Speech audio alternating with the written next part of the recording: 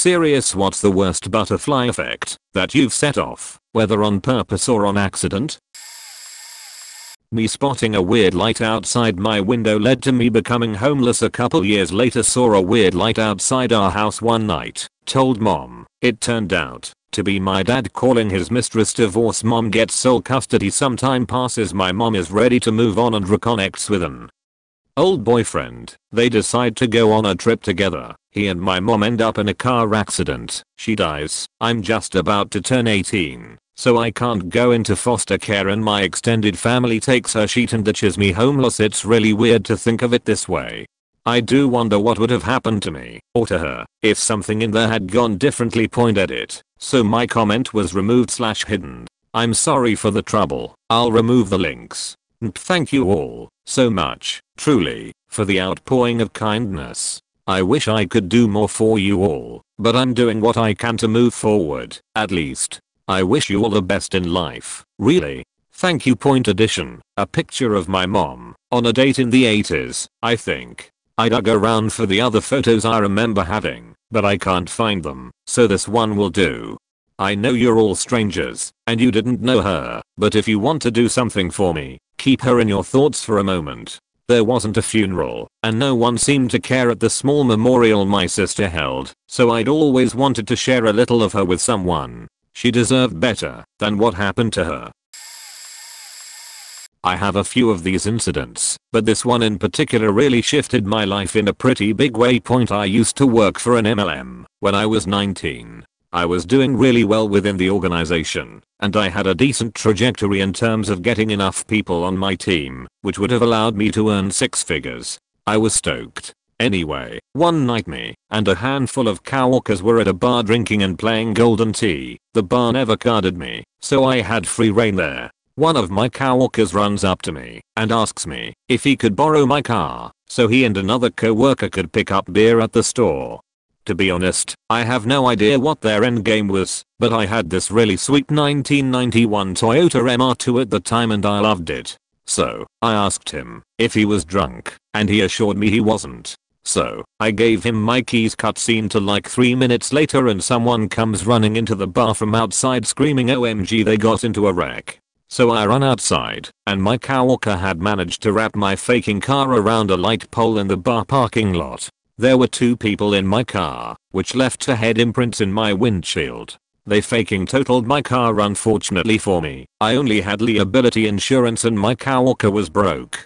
So, I was faked. No car. I couldn't get to work. Now, mind you, this was in 1999, so there were no Ubers or anything, and because I was having a hard time getting to work, I started running out of money. Finally, I had lost all my motivation to move forward with that job, and found myself carless, jobless, and living in a friend's basement. 2 months later, I joined the Air Force and it completely changed my life's trajectory. All because I trusted some dipshit with my car keys for 3 minutes. Crazy.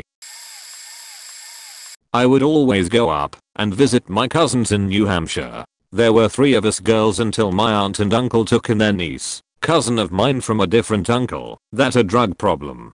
She was 1 year older than me. Let's call her Sally. So it ended up being 4 of us from then on. Point anyway, we would always put on shows and play dress up. We would act or dance and record them on my mom's VHS recorder. One day we decided to all pretend to be Power Rangers. Since we were all girls, we were very limited to what colors we could be. My older 2 cousins didn't care, but cousin Sally and myself both wanted to be the Pink Ranger. Little did she know, I had been the Pink Ranger for Halloween, and had packed my costume for this very moment. I went and put it on, and said that, since I had the costume, I'm Kimberly the Pink Ranger. I wore it for 2 days straight and thought I had won the battle. We continued playing for the next few days until my cousin, Sally, decides to stop responding to her name when she's being called. She's in full protest mode now, since I was the Pink Ranger the days before. She refuses to go by Sally anymore, and is making everyone call her Kimberly. She keeps this going for the remainder of the week I'm there, and my mom convinces me to let her be the Pink Ranger. I give in and say okay. We go back to my state and I come visit again in the summer. When we go back up a few months later and visit, they are all still calling her Kim. Even my grandmother was calling her that. We attempt to play Power Rangers again, and she says she's the Pink Ranger because her name is Kim. At this point I'm so confused. Turns out she no longer wants to go by Sally anymore, and all of the parents/grandparents agree that it reminds her too much of her unfortunate past, so they are respecting her decision of being called Kim. So from then on, for the rest of my life, she is referred to by everyone as Kim. It went so far that they actually paid to legally change her name from Sally to Kimberly. So to this day on all government documents, schooling, driver's license, her name is now legally changed to Kim. She won. TLDR, bringing a pink Power Ranger costume caused my cousin to change her name to Kimberly. The Blair Witch Project led to me meeting one of my closest friends, and I haven't even seen it. I was an animal control officer out investigating a report of some abandoned animals. The report turned into a big case that ended up with every available officer being called to the scene to help gather evidence, secure the area, etc. That meant that my sergeant got there to get me to do whatever he didn't want to. I had only been on the job a couple of months, so I didn't know anybody all that well, and I was the new guy. The place was a small farm with a big patch of woods on the back of the property.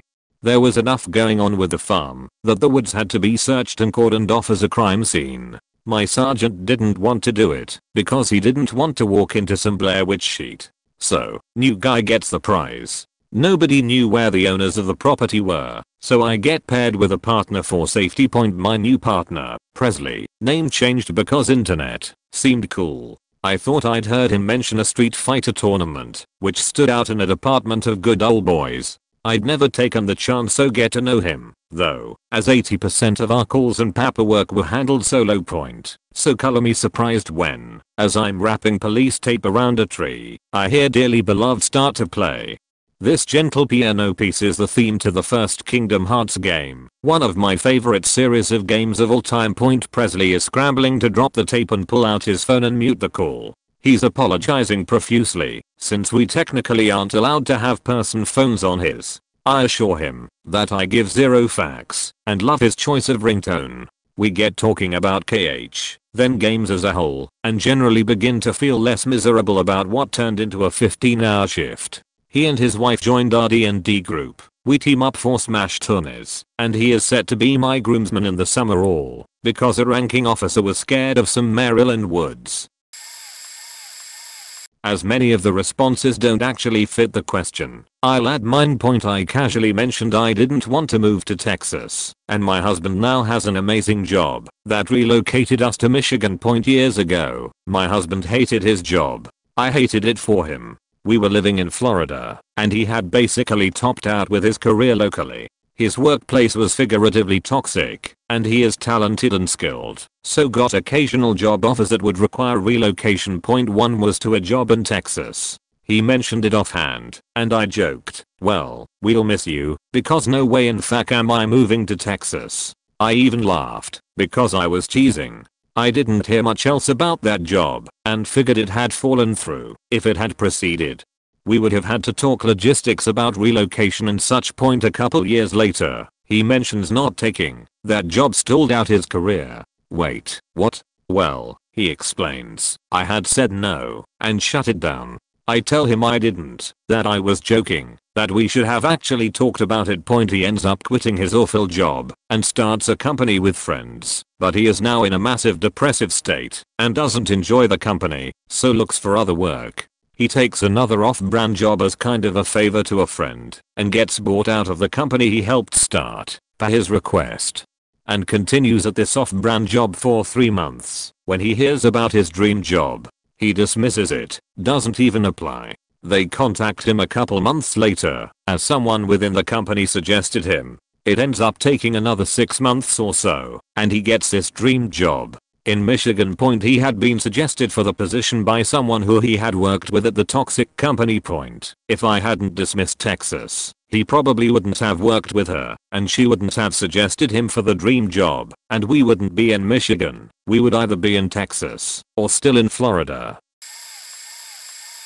Technically I don't know that my response was a deciding factor, but the timing is suspect. Also, was a while ago, so I likely have a few details wrong. Get a call from my uncle, who I haven't spoken to in years. Turns out he is married now. Turns out he has been in a mental asylum. I didn't know at the time, and met his wife in the same asylum. She was a patient. His wife comes to the phone, says she is having trouble with religion and her relationship to Jesus, and my uncle recommended talking to me because I was such a devout Christian. At this point, I'm an outright Luciferian and haven't been a Christian for years.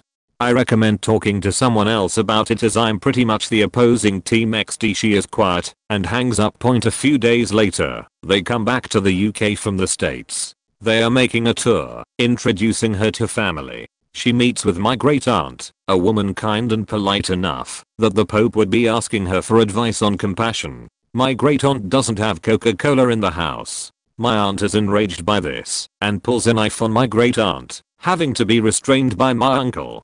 They go to my grandparents' house like nothing had happened. Obviously my traumatized great aunt calls ahead to warn them. My grandparents confront them, much to the offense of my aunt and uncle. My aunt proceeds to run upstairs, sheet into a plastic bag, and leave it on my grandmother's bed. She then goes out the window and runs away. Last I heard of her, she had been spotted by the police in the north of Scotland. Again, I don't know if the insane events that transpired would have gone differently if I had been able to talk to her, but suffice to say she snapped again. I finally have a chance to tell this story. I'll try to not make a novel of it, but I apologize in advance for the wall of text. But here is my tale. Stopped by my parents' house one Saturday afternoon. Nobody was home. I had an encounter that resulted in my dad getting fired from his job and the eventual downfall of the company he worked for. I was on my way out to hang with friends for the night and figured I would stop by my parents' house to say hi. My parents were away for the weekend at a conference related to my father's work, which I didn't know, but will turn out to be an important piece of the story. I think I saw my sister for a bit before she went out. Since I had time to kill, I decided to hang around. I was in the office in the basement when I glanced to my side and saw somebody peering through the window into the room across the hall. The house was out in the woods, and this window was in the back of the house, under the deck. I got up, and he waved and indicated that he was heading to the door. I got upstairs and looked outside, but could not see any car in the driveway. The driveway was a semicircle and there was only a very small area that could not be seen from the house. Anybody coming to his house would normally park right in front, not the one small area where a car couldn't be seen. The guy approached asking for my father by name and said he worked with him, while pointing out that he was wearing a company shirt. He told me that he had given the guys a little holiday gift, but my dad wasn't there. Remember when I said he was at a work-related conference, and since he was in the neighborhood he decided to stop by and drop it off. I was so confused by all this, I didn't call him out on any of his bullshit. He was empty-handed, and my parents' house wasn't in a neighborhood. Nobody was ever just in the neighborhood. There was nothing around that anybody might just be passing by. You had to make an effort to go there. I offered to make sure he got the gift that this guy didn't have on him, and he said he had to get it from his car. At least now I got to see where he hid his car. He reached in and came back out with a small gift pack of jams and jellies or something like that, commented on how his wife forgot to fill out the card, and then took out a pen and signed it. He then gave it to me, asking to let my dad know he stopped by, and left. The whole encounter seemed so bizarre that I had no idea what to say. I left the gift on the counter and went on with my day. The next night I called home, and while talking to my mom I mentioned the gift. She immediately sounded very agitated and said, "Tell me what the hell that was all about." So, I told her the story of the guy that didn't ring the doorbell, but was instead peering in a back window under the deck. He said he was passing by and wanted to drop off the GIF that he meant to give a few days earlier, even though he didn't have it on him and the card wasn't signed. I could hear her on the other end of the line saying things like, "What an asshole." She then informed me that he was my father's boss/owner of the company and he certainly knew they weren't home, since they were at a conference. Next day my always cool, never yelling dad showed up to work, stormed into the boss's office and let him have it about how much of a creep he was, because he knew my parents were away and my 20-year-old sister was home alone for the weekend. told him to stay away from our family and a good amount of swearing at him. When he left the guy's office, everybody in the place was staring and wondering what happened to cause all that. Later in the day my dad was informed that his contract would not be renewed at the end of the year and he should pack his things and go home early. I felt bad about it at this point, but my parents told me that the guy had a reputation as a bit of a creep and dad was thinking about leaving, so this event would have been the last straw anyway. He also had places reaching out to him about jobs by the time he got home, so he got to take an extended vacation and start fresh in a few weeks. I thought this was the end of the story until almost a year later, when I was visiting. I heard my father having a conversation with a former co-worker from the other job. I asked if he was still poaching former workers, and he said he couldn't take any more, but was sending them elsewhere. Then, channeling Paul Harvey, he told me the rest of the story. Short version of the aftermath. Word got out after the incident and several prominent accounts dropped them and went elsewhere, as did a few workers. The other owner decided he wanted out and there was a court battle over forcing a buyout in the building which belonged to the good owner. Good owner then joined forces with the company my dad was at, and they achieved much success.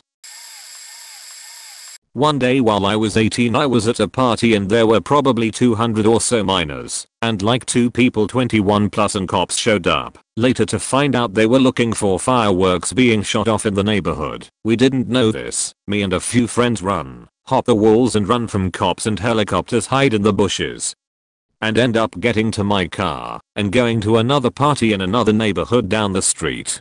Originally I didn't want to go to the second one as the first party was at a good friend's house and I didn't know anyone at the second except the 2 people I drove there. So sometime later these dudes want me to drive then like 2 to 3 miles down the road and back to pick up girls and come back. I was the only one with a car/license. I kept saying no, but they would not let up, eventually gave in and left with them. We got pulled over right outside the neighborhood by 3 cops side by side in the middle of the road at 3 in the morning because I had a license plate light out. Led to me getting a DUI, blue .02, but got it cause I was 18 and one of the others in the car had a warrant for being a runaway.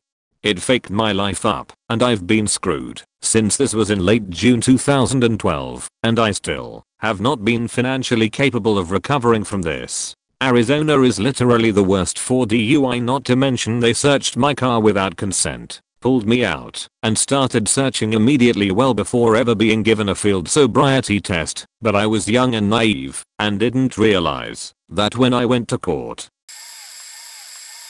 This may not be the worst as ops intention, but this is hell of a story of my life. Since it spans a long time frame, I'll just write the milestone super short backstory. I was a pretty bullied and emotionally faked up little man when it all started. My first serious girlfriend also wrecked me up pretty badly. I also had a serious case of dance phobia and lack of confidence. My friend invited me to watch Scott Pilgrim vs. the World. After watching the movie a lot of things made sense and I decided to mend myself. After some time I had a crush on a girl from the orchestra I'm playing with. With my newly acquired knowledge and half confidence I opened myself up.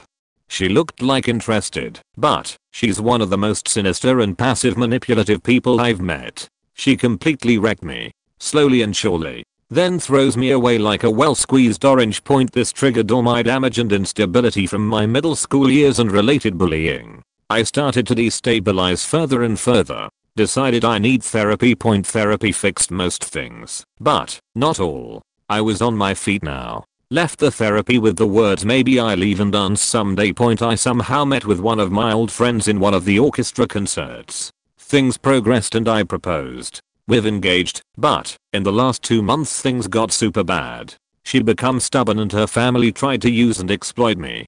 I've burned all the bridges and called everything off in a 5-minute phone call and left for a vacation. I got a car in my home and renovated it in the process. Coincidentally and subconsciously I've built my dream house. As a bonus, most of the things I've dreamed about are also present in it.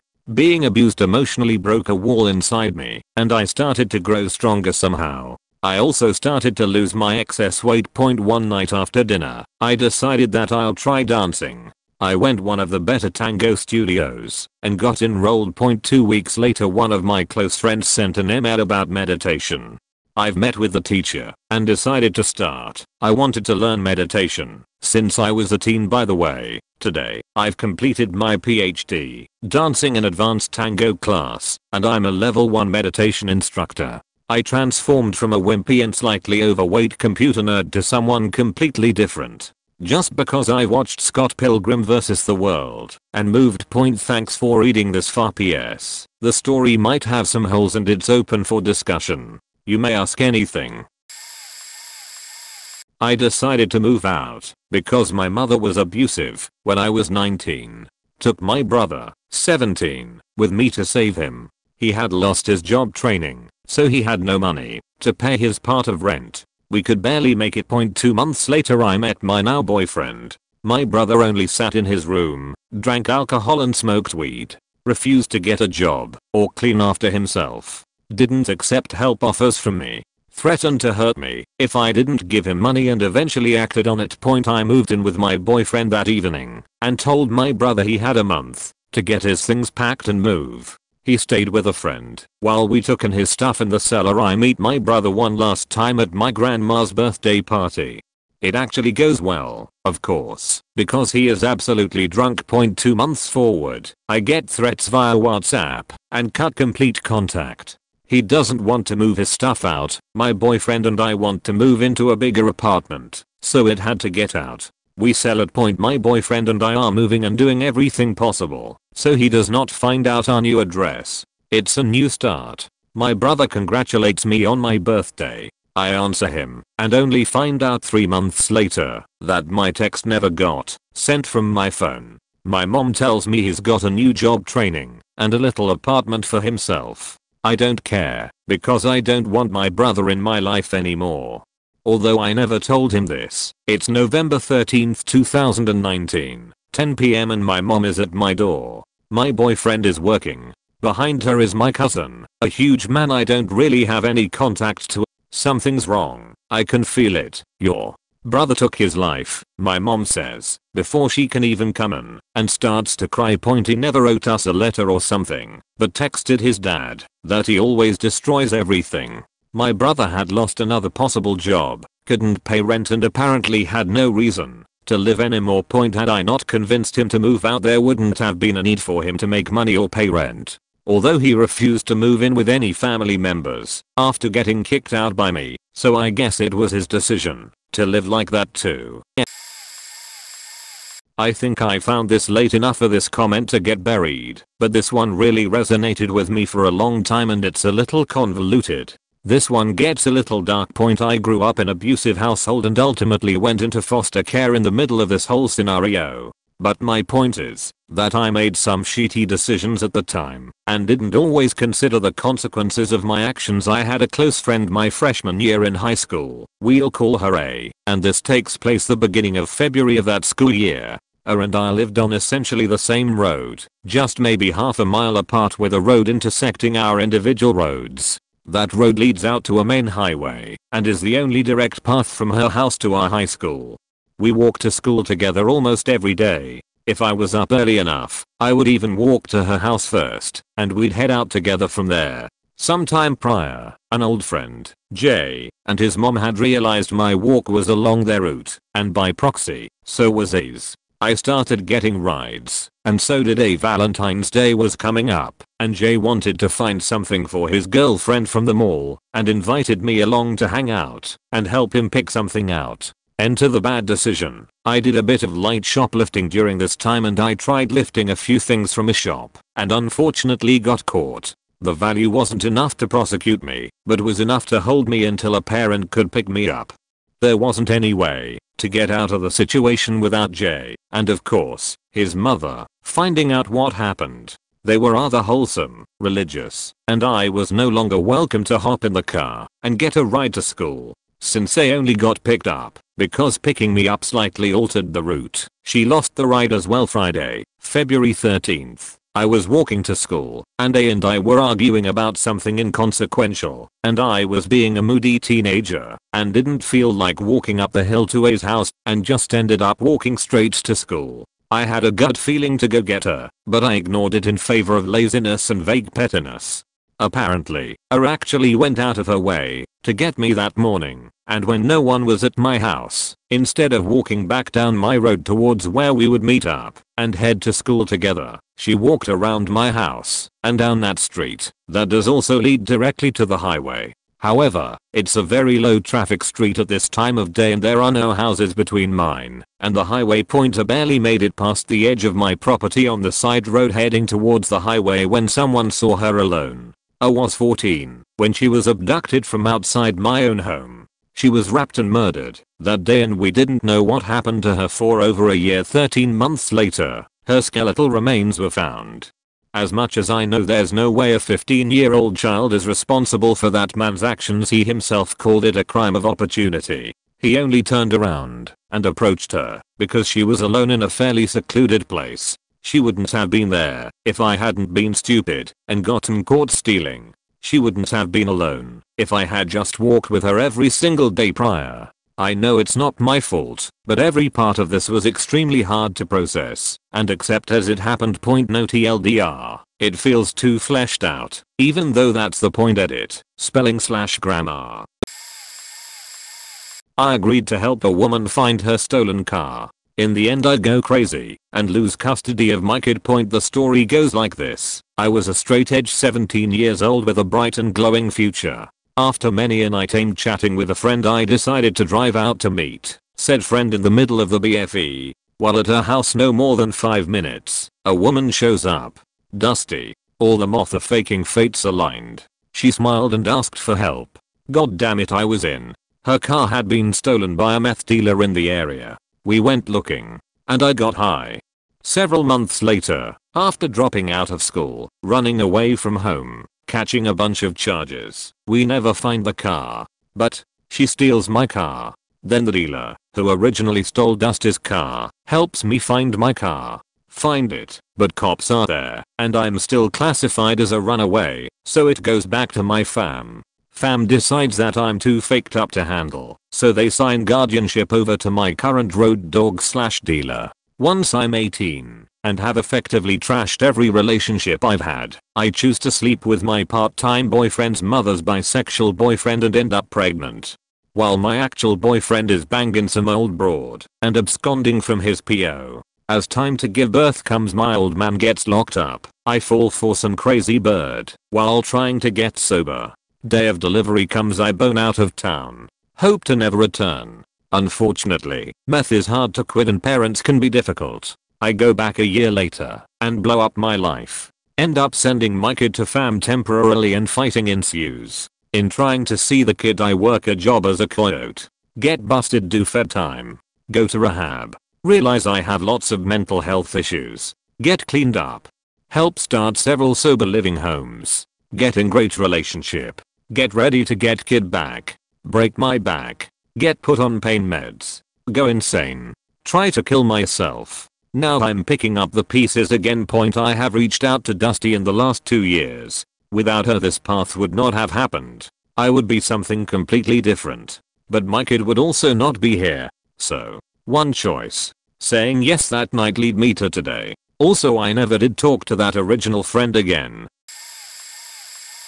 Role playing on an online forum, having horrible trust issues, self-destructive tendencies, and a hard time being close to people romantically. I'll try to keep it relatively short cause it spans like a little over 11 years. So I used to role play when I was a freshman in high school on this online forum thing called Javier Online. Randomly I got this private message from some random girl and we start role playing. We start talking to each other and learn each other's names. Lots of personal info, yada yada. Giving my personal info to some rando on the internet. I know, I was such a smart kid. Well, turns out it wasn't actually an adult. It really was someone around my age. We were both depressed, lonely outcasts, and we started dating. I was excited. My first girlfriend. Sure, we lived, like, halfway across the country from each other, and we were both in high school, but it's fine. Now, I was a very gullible kid. I took everything at face value. I didn't think highly of myself, so I figured, whenever someone who was even remotely kind to me suggested something, it was fine. They were doing what was best. I mean, I didn't have friends. How would I know how other people acted? Right? Right. Well, it led to us dating for about 3 years. She convinced me to do a lot of shit I hate myself to this day for. She pressured me to do things sexually I didn't want to do, but figured I ought to because I didn't want to be selfish. Constantly said she wanted an open relationship and wanted to let her be physical with other guys because she'd be thinking of me and she only truly loved me. Lied about horrible things like being raped and used it as a weapon against me. Even if it wasn't a lie, she still held it over my head like it was my fault. She broke up with me and brought me back whenever she wanted, handed me off to a friend when she was done with me, told me she'd kill herself if we ever broke up. Long story short, she basically broke me mentally so I would do whatever she wanted, built me back up, and broke me over and over. And I went along with it for years. I just thought that's what love was. It wasn't until she let me go and I dated other people I realized what kind of damage she did to me. I cheated on a girl I dated just because she said she wanted me back, lashed out at people who tried to show me genuine love. Closed myself off. The friends I did make I would keep at arm's length. The worst part was when I realized I became just as bad as she was. I'm glad I have my girlfriend now that's helping me get through this and helping me understand what a healthy and loving relationship is actually like, encouraging me to make my own choices, and that I'm finally able to tell myself, yeah, you faked up, but you can move on and be better. Point: remember, you are worth more and you are no one's object. No one who loves you says they won't let you leave them. You deserve love and deserve someone who loves you. If who you are with treats you like an object or a toy, doesn't respect you, and treats you like you need to do whatever they say, run. Get out of there. A buddy of mine came back to New York to visit family and friends. He had been married a few years at this point. I was single and very socially active. I told him he had to come out bar hopping with me one night for a guy's night out. He agrees. I take him out to the first bar that was close to my place. I had gone there almost every night of the week for at least 2 years, so everyone in the bar knew me, and when they would see my car pull in the parking lot, they would start pouring me a Guinness, and it would be waiting for me on the bar by the time I walked in. So me and my buddy walk in the door and the bouncer says, "Hey Big Dave." We pay no cover. A few of my female friends come over and say hi and give hugs. I introduce my buddy. Bartender leans over the bar, gives me a hug and a kiss on the cheek. I introduce my friend. She gives him first beer on the house. A few more of my friends show up, and we have a great time. He ends up not having a bar tab because me, my friends, and the bartender keep buying him his drinks. He and I bail and go to another bar. We get a warm welcome and talk to a few more people I know, but not nearly the same as the first place. After a few more drinks, we go to a strip joint where my ex-girlfriend bartends. We remained good friends after our breakup. Again, pay no cover, uncommon in New York, hug and kiss from my ex, free beers, and I introduce him to several of the strippers I knew. I buy him a private dance and the girl gives him 3 extra songs worth, since he's my friend.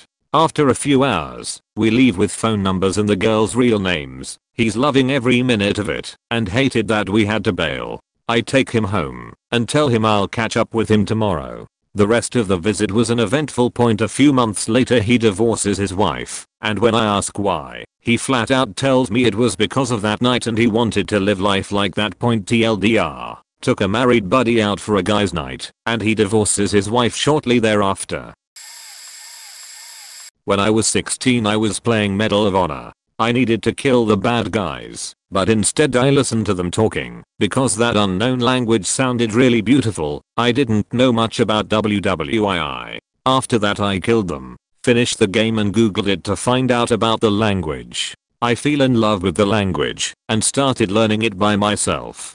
Some years later, I started university, but I was studying French and didn't like it so much, so I decided to go to another university where I would study German. I got in, and one day I saw a job announcement on their website. I applied, got the job, and met a Russian girl. It happened in Brazil. We fell in love, but she needed to go back to Russia. After that, I told her that my dream was to go to Germany, but it was hard. She helped me a lot, and I finally got to go there as an au pair. I was living in Munich, but the family was complicated, so I left them and found a new family in Cologne. Some months before, the Russian girl was trying to be an au pair in Sweden, but it didn't work out, so she tried other countries. Some months later, she became an au pair in Paris, around 4 hours away from Cologne, so we met again. 1 year later, we decided to come back to Brazil together and get married. It happened in 2015, and we are still together, so if it wasn't for Hitler, the war, Steven Spielberg making Saving Private Ryan, people creating the game and my father buying me a computer, I would probably have never gotten into the best Brazilian university, I wouldn't have met my wife, and I wouldn't have gone to Germany. Having a marijuana pipe in my car led to my daughter being born, and other craziness with my in-laws. I was pulled over and busted for a weed pipe in my car. Long story short, I did 60 days in jail, got out of jail, and had to live with my parents for a couple of months to get a job and get back on my feet. I got a job at cooking at a large chain Italian restaurant. I moved in with a coworker. My coworker had a birthday party for his daughter. The birthday parties for his kids would be afternoons for the kids, all night grown-up partying. Another co-worker brought her sister to the party. The sister and I hooked up. The sister and I started a long-term relationship and are now married. Here's the list of crazy shit our family has been through. Before I met my wife, her previous husband committed suicide. I raised dead guy's daughter as my own. My wife and I had a daughter of our own after 4 years. Her grandfather died before our daughter was born. Her father had a stroke right after that, now requires 24-hour care. Her sister and her fiancé were killed in a head-on collision on Thanksgiving within a year of my daughter's birth. Their son miraculously survived the accident. Approximately a year after her sister's death, we were married. Custody of our nephew who survived the accident was given to his father's sister and husband. Nephew's new parents broke all promises of allowing us in his life. My father-in-law, who has relied on his wife for everything, got caught calling a woman who my mother-in-law suspected he had an affair with. He then admitted to a 17-year affair with the woman. My mother-in-law was forced to continue caring for him because of financial reasons. She can't afford to divorce the man. Our nephew's grandparents sued their own daughter for custody due to emotional and physical neglect and were awarded custody. I had foot surgery this August, was out of work for 7 months for the whole ordeal. Our oldest, my adopted, had to have open heart surgery and have a LVAD heart pump installed. An LVAD is not a mechanical heart, but a pump that does the job of the left chamber. Before surgery she had liver and kidney failure which almost killed her. She was on dialysis and the doctors were forced to install the pump, even though she was literally dying. She was in the hospital for 2 months 400 miles away. My wife and her mother stayed in the city throughout the hospitalization, requiring me to provide my father-in-law's care while I was still recovering from surgery. Our daughter and everyone else is home now, and she's doing amazingly well. So, having a weed pipe and being searched due to the cop smelling marijuana, which I'm pretty sure was bullshit but oh well, led me to a 60-day jail sentence and placed me on the path that led me to where I am. I wouldn't change a thing. I love my wife and kids and all things considered, have a great life despite the family tragedies. Thank for reading my TLDR. No one's gonna see this, and it'll get buried, but this one makes me laugh so hard that I wanna write it. Family was in Rarotonga for my brother's wedding, and sister at the time was dating her drug dealer, who everyone in the family hates. He was warned to stay away from the family because he's also a woman beater. I brought my friend along, and instead of staying in the large rental house we had our own small room closer to the airport. We went to the large house where my family was, and there was a figure sitting in a running car outside that I couldn't quite see, so I ignored. I then went back to the car for a forgotten item and saw the woman beating drug dealing boyfriend. We called him Prawn. I walked back to everyone thinking he was invited and asked the innocent question, "How long has Prawn been here?" The following played out. Everyone gets up in shock, wondering when he got there. Brother who has a limp asks friend to piggyback him out to the car. Brother punches him while he's in the car in the face. Then Prawn gets out of the car and gets his ass beat by my brother. Sister sees the fight and starts yelling at my brother trying to fight him. Sister then turns to my mother and they start fighting. Other sister comes out confused and mother starts yelling at her. She then threatened my mother brother friend who gave him the piggyback sees the Prawn try and sneak a punch. So he gets dropped. Everyone calms down and starts blaming me that I started everything. They're not wrong though. If I didn't say anything nothing would have happened. But my family are Islander and Maori, so physical violence plus toxic family equals a good time. My fiancé at the time had a friend we jokingly set up with my little sister for a date. Turns out they ended up liking each other and eventually got engaged as well. We all ended up getting married, but I found out a few months later my now wife's friend has been beating my little sister. She wouldn't say anything at first, but she lived next door to a nurse I worked with who told me she could hear screaming from their house almost every night. I had also noticed bruising on her arms, but she would explain away like their dog had jumped on her or she had fallen down the steps. I go to their house and ask her if she's being abused, and she broke down and told me everything. I sent her to my parents' house in my car and waited for her husband to get home. The look on his face I'll never forget as he comes yelling up the stairs for her, only to find me waiting in his bedroom. We had it out, and I beat the shit out of him before throwing him down the staircase like he'd done to my sister before. I go home in her car and find my wife in hysterics because her friend had called her on my way home telling her how my sister had lied and I had beaten him up. I explained to my wife all of the evidence I had and that I knew he had done all this terrible shit to my little sister. She went to her parents that night and nothing I could say would make her change her mind about her friend. Me and my sister both ended up with divorces, definitely for the best, but I hate myself for causing all that grief because me and the ex-wife thought it would be funny to set her up on that blind date.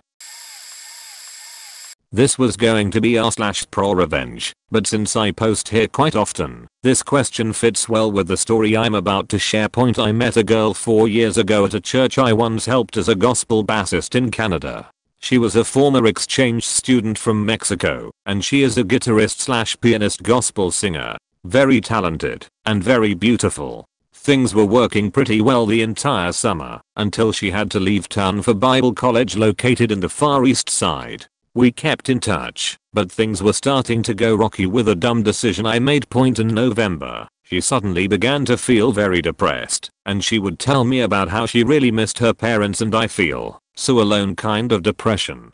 Not seeing the red flag at the time, I just told her to pray and let God be her comfort. This part of the story will be important later. December came, and she asked me if she can borrow $175 for sending a gift to her mom, and idiot me, not seeing where this is going, gave her $200 instead. A week later, and she tells me that she's in Mexico. She told me that her father paid for her flight. Once again, I didn't see where this was going until early January, when she posted up photos of her going out with another guy. That devastated me. It took me several days to get myself together until began to plan my breakup, and not only that, tell the people who sponsored her about what happened. So February came and I confronted her and just said that we were done, and when I told her about the man she was with, she didn't have none else to say. I told her sponsors afterwards and she flipped out on me, but I never texted her back. This was the last time we would see each other. Fast forward to 2020, after just devoted myself to music and exercising my faith. With God's help, my mother and I started our own business. We got our first mortgage and our first new car.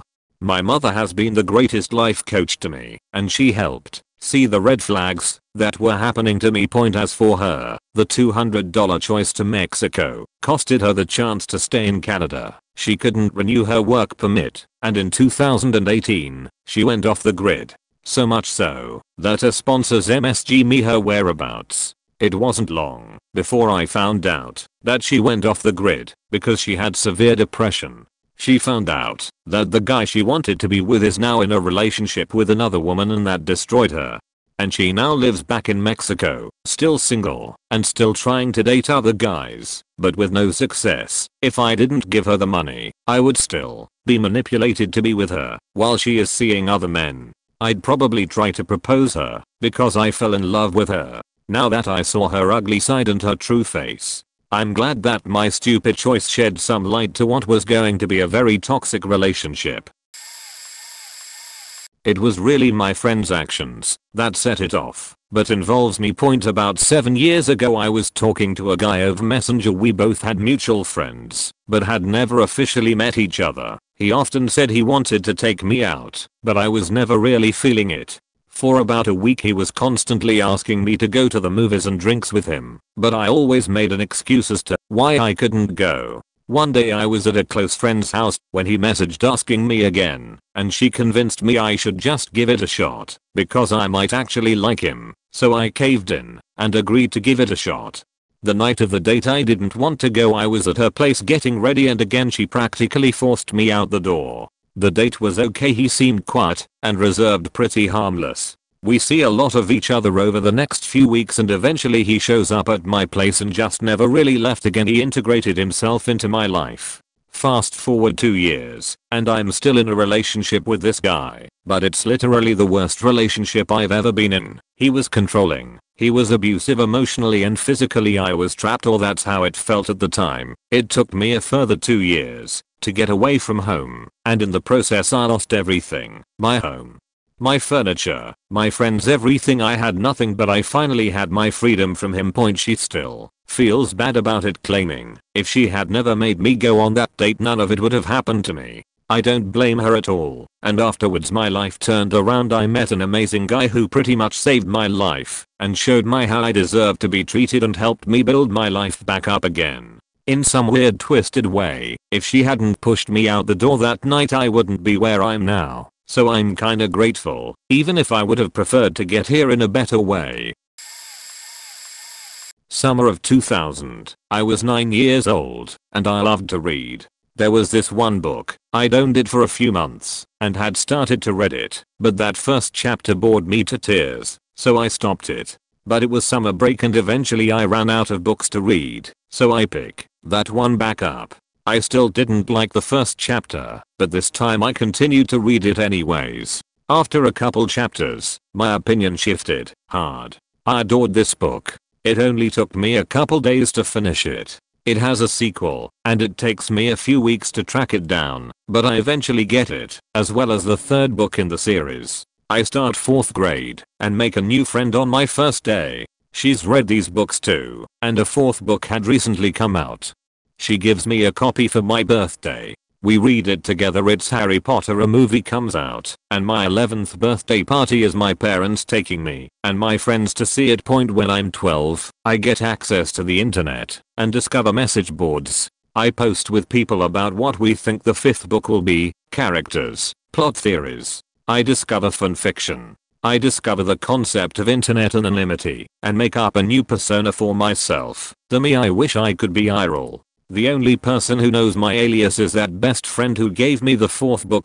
I make several friends online, and some of those friendships entirely changed the trajectory of my life. Some of those friendships were short-lived. Sometimes people would log out and never log back in, or change usernames and forget to share it with their friends. I lost track of people.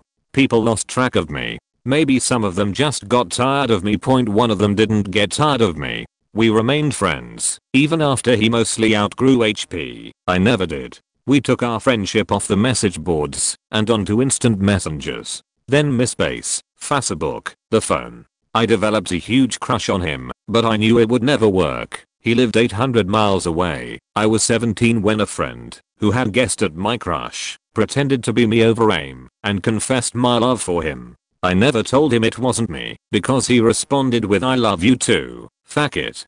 We are meeting in person. We are going to make this a real relationship and it's going to work. It'll be beautiful." He takes a Greyhound over 24 hours to come visit me. We meet. It is as magical as we had hoped. He stays a week and then leaves. He comes again a few months later. He asks me to move in with him. He asks me to marry him. We get engaged, and, the same week I graduate high school, I move 800 miles. All because of a book I only read out of desperation. TLDR, I read a book I wasn't interested in, and then I moved halfway across the country. I'm also still very close friends with a girl I met 20 years ago.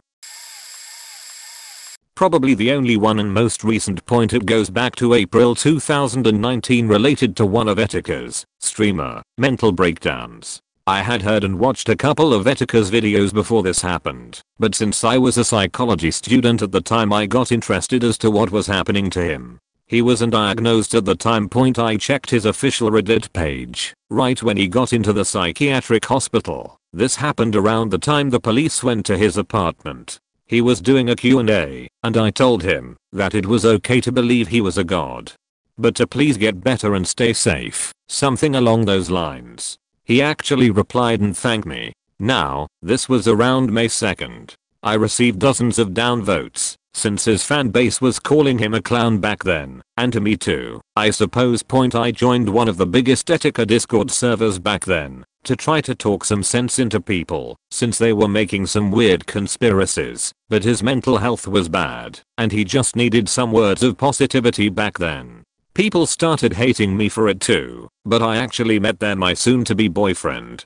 I stayed on the server either way, but didn't talk much. Now it's June 7th. I started dating the boyfriend, because of Etika. End of June, Etika kills himself, and everybody starts feeling bad for calling him a clown. I'm still dating that boyfriend 8 months later. I live in Central America, and he lives in the United States. We are meeting in June. It's a bittersweet butterfly effect, but I will always be grateful that Etika left me with something positive in my life that I so badly needed. Rest in peace. We miss you. Had been a divorced single mom with no time or energy to bother with dating for about 8 years. Saw a nerdy guy interviewed on a TV show's Tech Spotlight, thought he was cute, and promptly forgot all about it. Few days later, the Tech Spotlight was a project related to something I was doing at work, so I decided to look it up on the show's website. In the process, ran across the link to the cute nerd's website. It was a rare quiet day at work, and I was bored, so I clicked it. Found out his site had a web chat, and decided to while away the hour or so until work ended there. Ended up making friends with some other women about my age, who were hanging out in the chat. Started chatting with them fairly regularly. Site owner I'd seen interviewed worked nights, while I worked days, so it was a while before I finally happened to be online when he was. Probably about 6 weeks. Decided it was only polite to thank him for the use of his resources and DM'd him with that. He could tell by my IP address I lived nearby, so he started chatting me up. It had been so long since I'd expended any time or energy on dating, or even getting to know someone. It took a couple of weeks before I realized maybe this guy's trying to chat me up. We ended up meeting at a tech talk a couple of weeks later, dated, and married on the anniversary of our first meeting 3 years later. We've been together almost 20 years now, and it has been the best years of our lives, but for one random boredom click. Ooh, I have a good one. When I was 5 or 6, my dad was taking down one of those wooden backyard playgrounds for the winter. All the wood, with nails sticking out of them, was haphazardly piled against a tree. I thought he would be super proud of me if I climbed it to the top, so I did. When I called his name to show him, he must have panicked, but he calmly walked over and picked me up. As he did so, he stepped on a nail, and it went right through his foot. He didn't even react, just calmly kept walking and put me down inside. My dad is a type 1 diabetic, and foot injuries are very serious, I believe because they have extremely bad circulation. Cue his doctors trying to save his foot/leg. If it went gangrene, it would need to be amputated. They did it, but it took a year of bed rest, then crutches, and he missed a lot of work. During his 4 to 6 months off recovering, a promotion came up at work that he had been lined up for ages. But he was gone for an indefinite period of time, so they promoted the girl he'd be training to take over his job. Because of this, soon after his return, he was making too much for his current level and his job was restructured. He became a stay-at-home dad for a while, since my mom traveled like crazy for her job. Eventually, my mom and dad realized that her job was too much for the family. She made the bold decision to leave and start her own company, and my dad got a job in a different city, so we all had to move, and my mom started her business there. The girl who got promoted instead of my dad is now in his dream position and making huge amounts of money, so I always felt a little bad until one of them, can't remember which, told me one day, when I brought it up, that their marriage was really struggling due to them both being so busy all the time and the stress. If my dad had gotten that promotion, it would have gotten worse, and they probably would have divorced before she decided to finally leave her job. So I lost my dad his dream job and 300k plus salary, but I saved my parents' marriage. All because at 6 years old I climbed some sheet point that was 22 years ago, and our lives would probably have been entirely different in almost every way. This one hurts. Needed to get it off my chest for a while. A bit over a year ago, I was working my current job. I was new, and they hired this other dude. We hit it off really well. He was super cool. We were both kicking ass at the job. Type of stuff where 5 years later we could both be running our own team. Lot of potential, and he honestly was a great dude. Everyone thought so. Fast forward, after about a year of him working, he'd share stuff about his life with me. He gets an offer to do something he was super passionate about, but was a huge pay cut. He said he'd already talked to his wife, worked at the same company, just totally different department, never met her, and she was cool. So I told him go for it. How many get a chance to be paid at all for our passions? He takes the job. We bid him best of luck. He texts me a few months later, tells me the job fell through due to some unforeseen politics, asks me to help get him back in. I said I'd try. Didn't hear from him for a month. Eventually found he had a close family member on their last. Told me he needed time. Said sure. Family member passed. Went to the service. Gave what comfort I could. About a month later, he actually comes in for an interview. I worked with the contractors to get him a better rate. All seems well.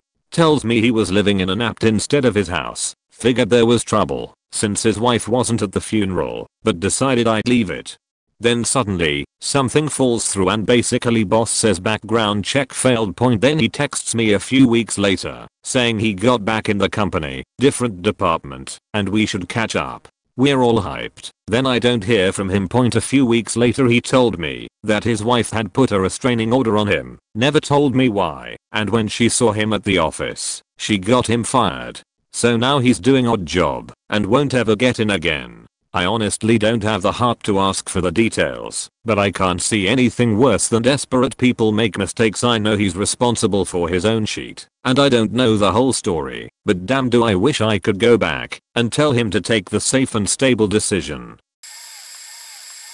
Like some answers here. This is more like the biggest rather than the worst, but here goes. 4 years ago I was starting my second year studying computer science. My two best friends had moved out of town, and they were the only ones I really kept contact with since high school. I had acquaintances from class, but for me that didn't count. I was pretty shy, not really talkative, and had a pretty severe lack of self-esteem. Anyway, the dorms where I lived didn't let you cook in your room, so we had to use the common kitchens. I usually eat pretty early, but this time I decided to go climbing after class, so I got back later, and when I got to the kitchen there were already 3 people waiting to cook their meals. Instead of heading back to my room I sat down at the table to wait, browsing Reddit or something. Across from me were a guy and a girl, talking about TV shows. At some point I joined the conversation somehow. We hit it up really fast. This guy and I ended up eating together almost every night for a while. One day there we saw a flyer for a get together in our building, so that people living here could get to meet each other. I wasn't going to go at first, but he was, like we could drop by to have a look, so we went. There, we met this girl, let's call her Lisa, who told us she usually ate with a group of friends in the kitchen downstairs, and that we could join them if we wanted to. So we went. I met the whole group, including her boyfriend, who I'll refer to as Michael. I quickly became part of the group. Michael became my best friend, and the others are some of the most important people in my life. Last year I met Michael's sister. We hit it off instantly. Now, a year later we've been dating for a few months and I feel happier than I've ever been, especially after these last few years which were really difficult for me. Sometimes I can't help But think about how things would have turned out if I went straight home, as usual, that day.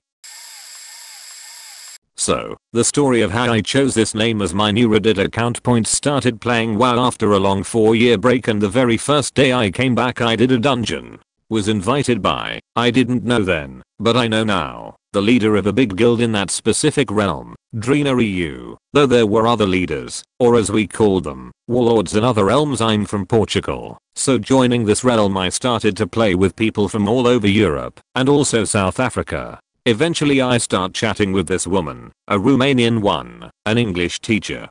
It's very pretty in a girl next door kind of way. We started chatting every day, but innocent stuff. I never tried to flirt with her, and she had a boyfriend. So even though I started to get some feelings, I never did anything, not to mention all the distance between us. Portugal and Romania are on opposite sides of Europe, Western vs Eastern Europe. She once dropped a hint that she had a big crush on someone.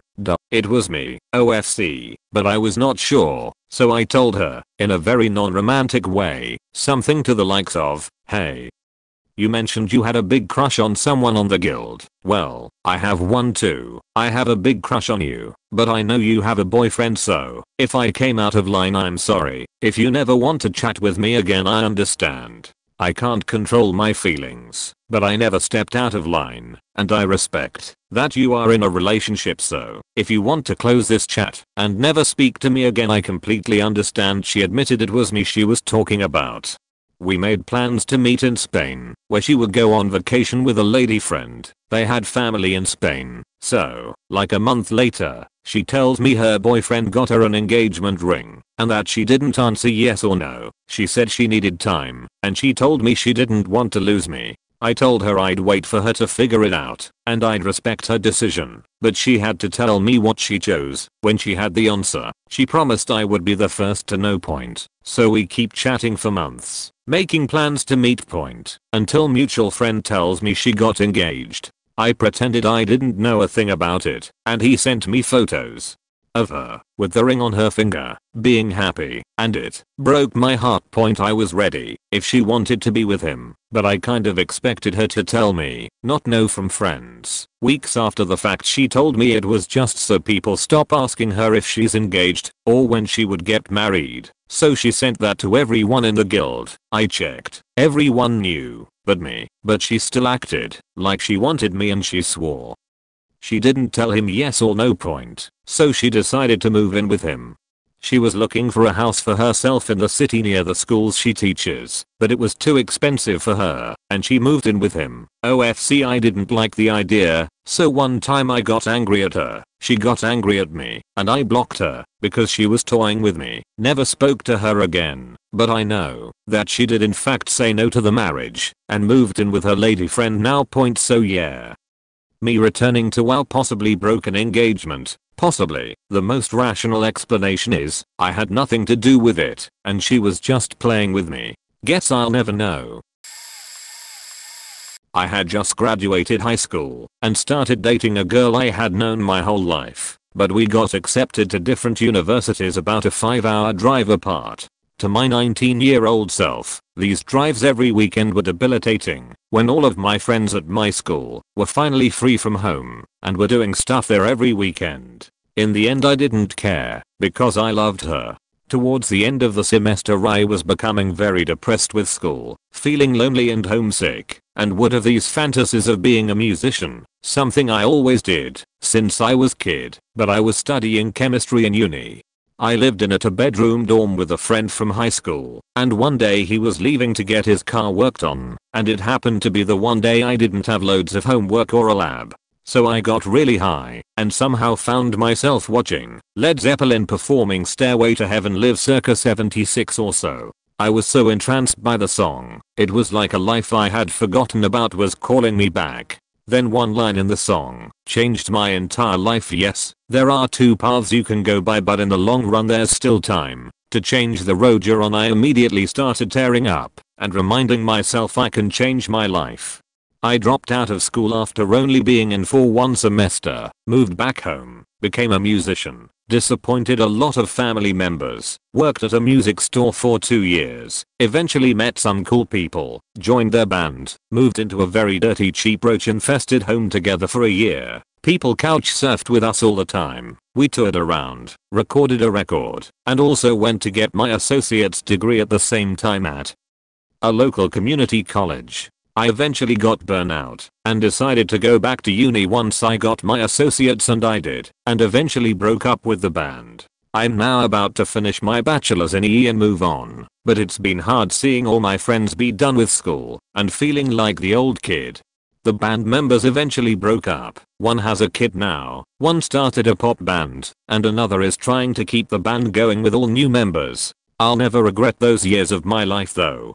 I had some of the most amazing experiences and met so many awesome people, all because of that one lyric pushing me to do it. Oh, and me and that girl from high school are still together. Somehow she's stuck with me through all my bullshit in these 5 years. The thread has probably reached critical mass now, and this reply will get lost in the ether, but my YouTube viewing habits have suppressed near suicidal depression and given me a new outlook on life. I've suffered with depression for a good majority of my life, which reached a peak in 2018. I scared myself into therapy, but I'd still have peaks and troughs. To pass the time in the evenings, I'll often watch extended critiques of media. Think Bomberguy's Dark Souls 2 video on YouTube, eventually spanning into media I haven't watched such as Avatar and Steven Universe.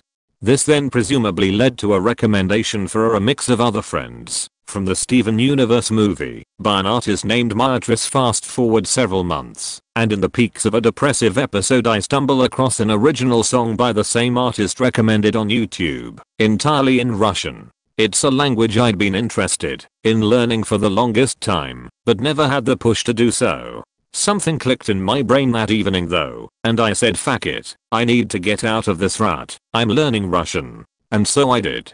Every day I'm committing an hour of my time to learning Russian, whether that's during my lunch break or in the evenings. It's still early days, 2 months of consistent learning, but the more I learn the language the more I become enthralled by it. I'd previously viewed any money earned beyond the means to live to be pointless, simply accruing in my account. In 2018 I remember telling a friend that I had money but nothing I truly wanted to spend it on. I'm now planning on visiting Moscow later this year, in 28 years, and countless other holidays with family and friends. This is the first one I feel truly excited to go on, and will be my first holiday alone. It's possible this is just an extended emotional high, but I'm riding the wave out all the same. It's strange to reflect on it all and follow the obscure chain of events that got me to this point, but I'm glad it happened. TLDR, stumbled into the weird side of YouTube, found the drive to learn Russian, and discovered something to be passionate about / put my spare money towards, single-handedly suppressing my near suicidal depression. Started bad, but ended good.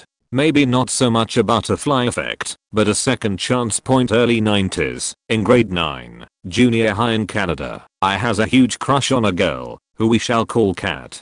We were close friends, and did a work experience class together at a local elementary school, which was a short walk from our junior high, where we read books to cater to kids. One day, she had to stay late, so I went and bought a rose, walked back to the school, met her halfway, and asked her out. She politely refused, because she wanted to stay friends, and she was part of the cool kids who didn't hang out with nerds like me. She did kiss my cheek and hold my hand all the way back.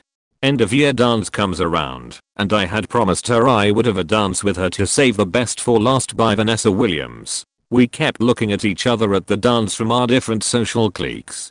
Close to the end of the dance, my parents came to take me home, since we were moving the next day to another part of the city. No song. The next day, I'm at the new house, waiting for the phone to be connected and feeling sad. Once connected, about an hour later, my friend calls to ask where I went, because after what we were told was the last song, the DJ played the Vanessa Williams song and Kat came looking for me.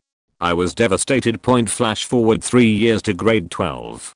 Kat had moved on to another social group and we didn't see each other as much, even though we were in the same school. She began dating someone new, but we remained friends for the rare classes we had together. I met a new girl, Anne, who was very attracted to me, despite being in a relationship already. We just clicked. After she had broken up with her boyfriend, I took too long to ask Anne out, and she got back with him. They broke up again shortly before graduation, but Anne wanted to ghost a jet to grad with her girlfriends. I had rented a limo and went stag with my male friends. At the grad dance, I planned to dance to a slower BNL song with Anne and perhaps make my move. We had been teasing each other for weeks. During a slower part of the dance night, awards, or silly games or something, me and my friends took the limo for a ride downtown for about 30 minutes and then went back to the dance. I found Anne's friends, and they told me she had requested our BNL song and had gone looking for me.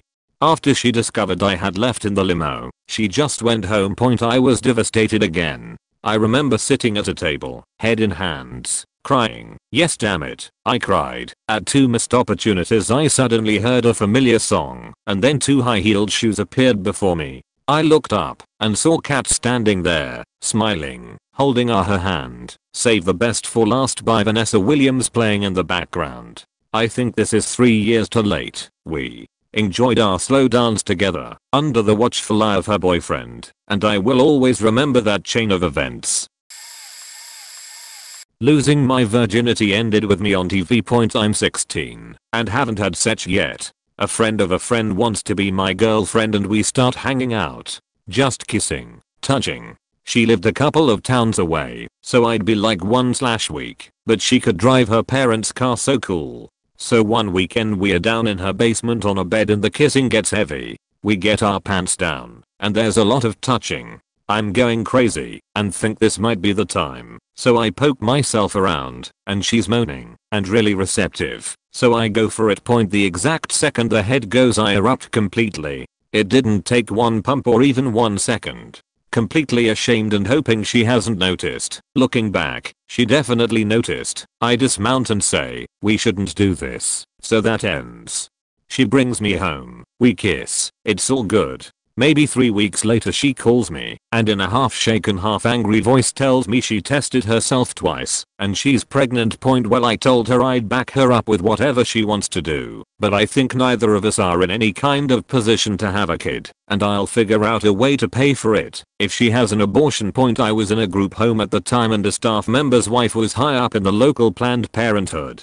I lay my problem on him, and he says just go and make an appointment and get it done. You can make a payment plan of anything, even $1 a month.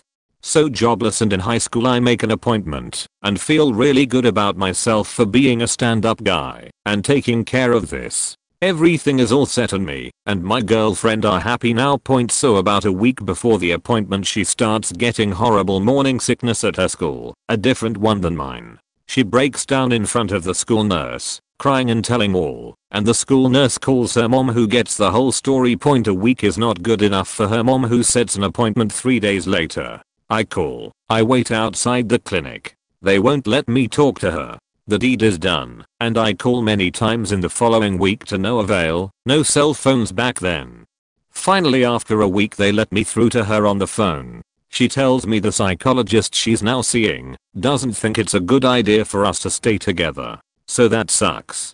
But she also tells me I owe her $360 because I said I'd pay this way a lot of money in 1994. I of course agree, and that's that point. Well, getting a job wasn't going to work from the group home. I start saving whatever I can, but this is going to be a long time. About 3 months later I hear that she's with a straight edge guy who runs the shows at the Teen Punk Rock Center, EB, and he's threatening to kick my ass if I don't pay her. Well, I don't have the money and I'm not scared of him. He's my age and skinny, but his friends are these other hardcore straight edge dudes. So there's a promenade in this city where all the teenagers hang out after school. I start making sure I walk around with my tall friends when I'm there. Sure enough, after a couple of weeks I see him round a corner with his big buddies waving a fist and screaming, "Motherfucker." Immediately, it's apparent the other parties are going to let this be a clean, one-on-one fight. I toss my backpack on the ground and brace for this punch. Sure enough, he unwisely swings with the same fist he's been threatening. I'm not one to brag, but I just begin decimating him. He's bloody in the face, gets banged up against the window of a Ben & Jerry's, and then down against the metal feet of a park bench on the bricks. He got a couple of ground punches with me on top of him. I mean, I was attacked. One of his guys pulls me off him and holds my arms behind my back. My friend does the same to him. However, I'm calm and he's screaming, "Let me at him. Let me at him." My friend decides, if he wants more I guess he can have, and lets him go. His friend hangs on a good deal longer. Long enough to put me in a headlock. Completely unaware, it's at this moment a reporter has finished setting up his camera and begins filming. So I'm in a completely unfair headlock. A fleeting sense of panic hits and I feel something poking into my cheek. I instinctively aim toward it and bite with all my mandibular force. He screams and gets punched a couple more times, bent over and kneed in the collarbone, and pushed against a tree. His guy grabs me again, threatens me, and the fight is over. Come to find out I bit his nipple ring completely out. The next day I'm famous. You were on the news last night. My friend's mom even taped it, and he gave me a copy. For weeks they played it again and again, whenever they wanted to complain about teenagers. Teen violence is on the rise. When the juveniles graduate from the juvenile system. He had to call the station to get them to stop playing it. TLDR, I humiliatingly impregnated a girl the first time I had sex, which led to a fight where I bit a guy's nipple ring out, and it played over and over on local news for a few 100,000 people. I decided to date a good girl for once. She went to church, had a nice family, etc. We date for 3 years, buy a house together, and things are going nicely. I get a new job in hopes to provide more. My training was 6 hours away, Monday through Friday, and come home for weekends. I came home after the second week and she decided to invite 2 of her girlfriends over. So I'm about 3/4 of a case of beer in, and they decided to play truth or dare. I should've known. However, I was intoxicated. My girlfriend dares me to grab her friend by the tit. I declined. What the fuck, are you crazy? Hell no. She persisted and got her friends in on it. Eventually I gave in. This was truth or dare, but apparently I wasn't allowed truths. I was shamed after that one. The next day she dares me to make out with the same chick. I did the same. Hell no. I walked out the house completely mind-faked. Called my brother and explained what was going on and that I was freaking out. Man. He initially tells me to go have a foursome, and after a while tells me he thinks some weird shit's going on and I better not do anything. So I go back in the house and go into the living room. No one's there. My girlfriend calls my name and I walk into our bedroom where 3 completely naked girls are sitting on my bed laughing. I don't know what the fuck was wrong with me, but I said, "You two get the fuck out." They left, and on the following Monday morning, when I got to my hotel in Marion, Illinois, I was greeted with a phone call saying, "You need to get out of my house. I've fallen in love with another man." She got the house that I spent all of my savings on, burned my clothes, and took my faking dog. Man. She cold kept it all and it would have been fine, but she took my faking dog. Okay, this one isn't such a huge deal or anything like that, but it's definitely a butterfly effect, I think. When I was a senior in high school, I was in an earth science class. I was a fairly social person and wanted to make friends in that class. I was quick to make friends with the girl sitting next to me, but I noticed that the 2 boys sitting at our table were really quiet. I decided to be nice and try to become friends with them. Turns out one was a freshman and the other was a sophomore. Well, over time, I was kind of being overly nice to them, just because I wanted them to know they had a friend and whatnot. My goal was for them to be comfortable talking to me and trying to have a little fun in that class. Well, they both ended up developing crushes on me because they misunderstood me being nice. At least I think that's why. The sophomore, who was named Hunter, became really creepy and would follow me around everywhere. He would even follow me to some of my classes, which always ended with him being late to his own classes. His friends would always whistle and call at us in the hallways, and that made me unbearably uncomfortable. He would always do his absolute darndest to always be with me. He was in another one of my classes and convinced that teacher to change the seating chart so that he could sit next to me.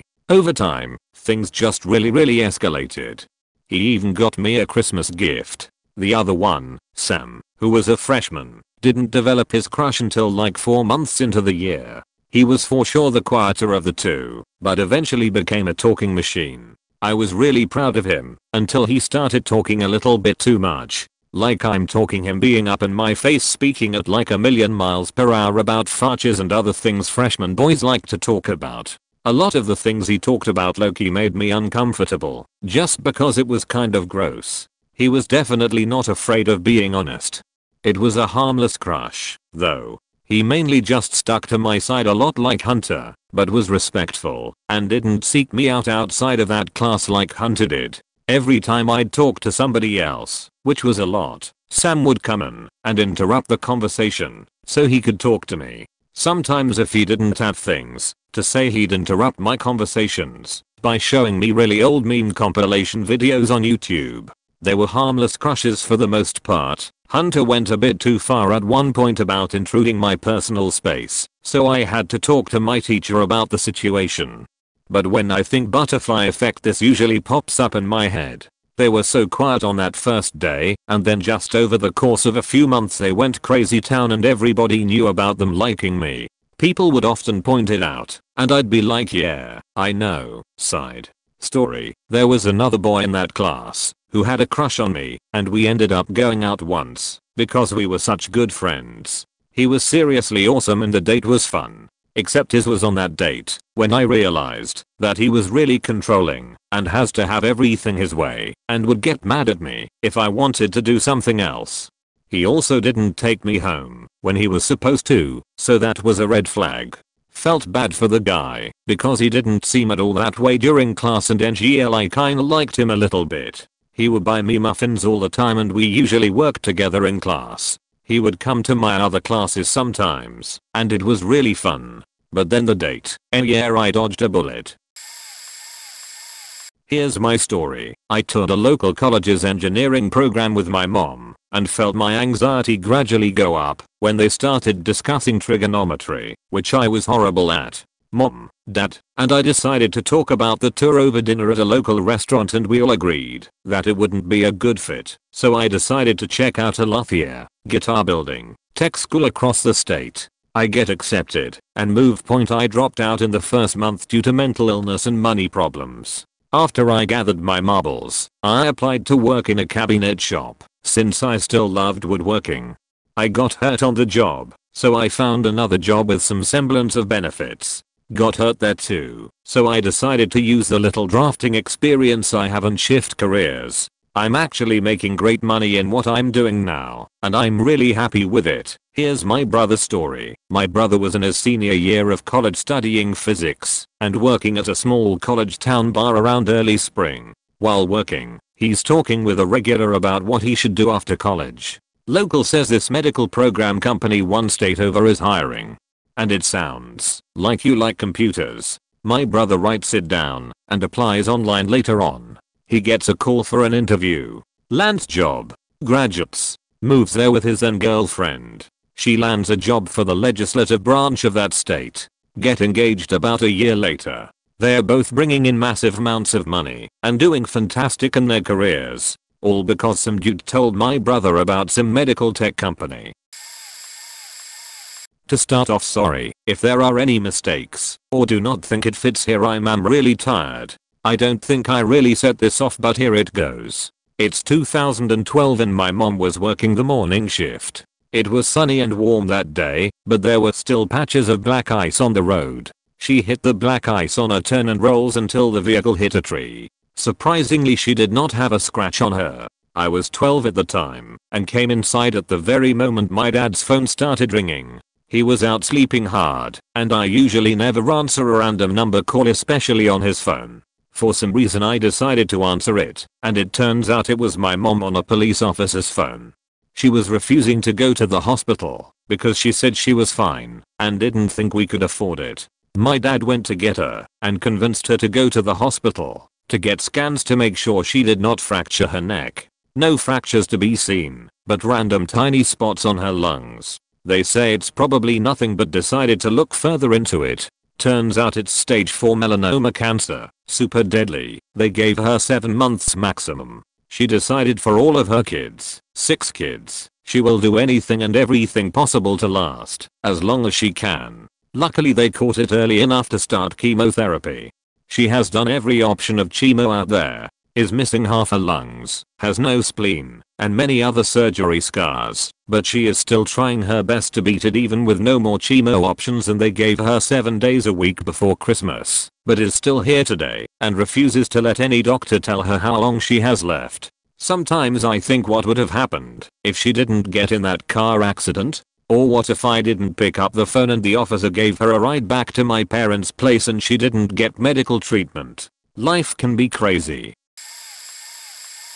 Not quite as drastic as a lot of these, but I remember sitting back on the day thinking about where it all went wrong. I walked my neighbor's dog for them, and on this day I had planned to pick him up and drive to a nearby open land area. Well, he didn't want to get in the car himself. Instead of putting the leash on him and making him, I said fuck it, and we went into the nearby woods instead, to walk into a state park about 15 minutes away on foot. We live in the middle of nowhere, so lots of places to hike. On our return he starts running off after a fox. Instead of chasing him and putting him on leash, I'll let him.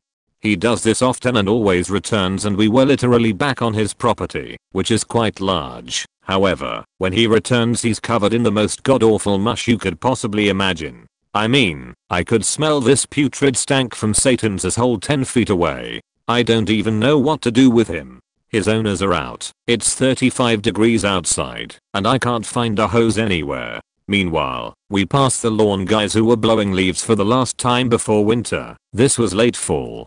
I walk him to my house, another 5 to 10 minutes away, and get my hose to spray him down. Luckily it worked despite the cold, and he's a cold weather dog who loves water, so he's in his smelly, wet glory at this point. Take him back to his house and get him inside for a bath. That took a half hour, and despite getting him clean he still smelled horrid, but not much more I could do. Later I realize it's very possible one of the lawn guys took a sheet in the woods. They're there for hours with no access to a bathroom since my neighbors were out, and that's likely what the dog rolled in. I had gone to look for what it was, and found it right next to a tree, and while it was all mushed in the leaves from him rolling, so it was hard to tell, it was definitely in a position a human world used. So, because I didn't force the dog into the car when I wanted to, I wound up spending about 1.5 hours cleaning human sheet off of him. What a day. Luckily I laugh about it now, but I nearly threw up from that stench a bunch of times during the fiasco. Bringing a Lego set to school 15 years ago led me to sniffing lines of sherbet, then a job interview with the police force. Not bad, but just a lot of craziness. I brought a Lego Star Wars set to school in year 2. A new student started that same day and brought that same Lego set. We became friends because of this. We decided that every day for about 4 years we would bring Lego to school. His parents sent him to a different school. I went to a different school. My new teacher at my new school, now in grade 7, turned out to also be a substitute teacher at my old friend's new school. My new teacher knows the student I was asking about at her other school. She talks to him, he talks to his parents give him a note with their contact details to give to the teacher to bring to me. I give that note to my parents organize a meetup with between all of us all reunited / my parents ask me which high school I want to go to. They give me a choice between 2. I choose one that sounds cool before the first day of high school starts. I stay over at my old friend's house to play Skyrim, only recently released. We decide to celebrate starting high school by sniffing lines of sherbet. We thought we were cool. The next day I start my first day of high school. In class I start having a sneezing attack and the leftover sherbet in my nose starts burning. Teacher sends me to the nurse's office, where I meet another student waiting to be seen by the nurse. He thinks it's funny how I have sherbet in my nose, and we become friends. He introduces me to his friend in the school band. The band friend introduces me to his girlfriend. The girlfriend introduces me to her best friend, now in grade 10. The best friend and I start dating. The kid I met in the nurse's office starts seeing the girl I'm dating. We break up. I like the band friend's girlfriend. The band friend and his girlfriend break up. I start dating the band friend's ex. I meet her parents. The parents say I would be a good scientist. When I'm older I start doing all of the science subjects at school. Was previously doing arts and English subjects. The girl and I break up. I wasn't doing any schoolwork, got a bad final result, didn't get into the university I wanted. Chose a course I didn't want to do at a university I didn't want to be at. Met a girl studying the same course as me. A few months later she introduces me to her friend at a party. Her friend and I start dating. A few weeks later I meet her family. One of her family members who was in the Air Force tells me I should consider joining the military. I do consider. I apply. Pass the initial tests. Military tells me that I would be better suited to the police force and did not recommend I proceed further with my military recruitment process. I have now been with my girlfriend for 3 years. We have a puppy and I go in for my police interview in a week's time. Crazy stuff. I got a mild headache in year 9 when I was about 14 I think. Nothing bad, just kind of annoying. However, it never went away and over the course of the next few months kept on getting worse and worse. I went to dozens of doctor's appointments and examinations looking for both a physiological or psychological reason for the pain it was in. Nobody could find a reason. Even now I don't know, and after so many different tablets I lost count. It was decided they weren't working and I just stayed on the one I was presently prescribed since they are hard to come off of. That was probably 2 or 3 years ago.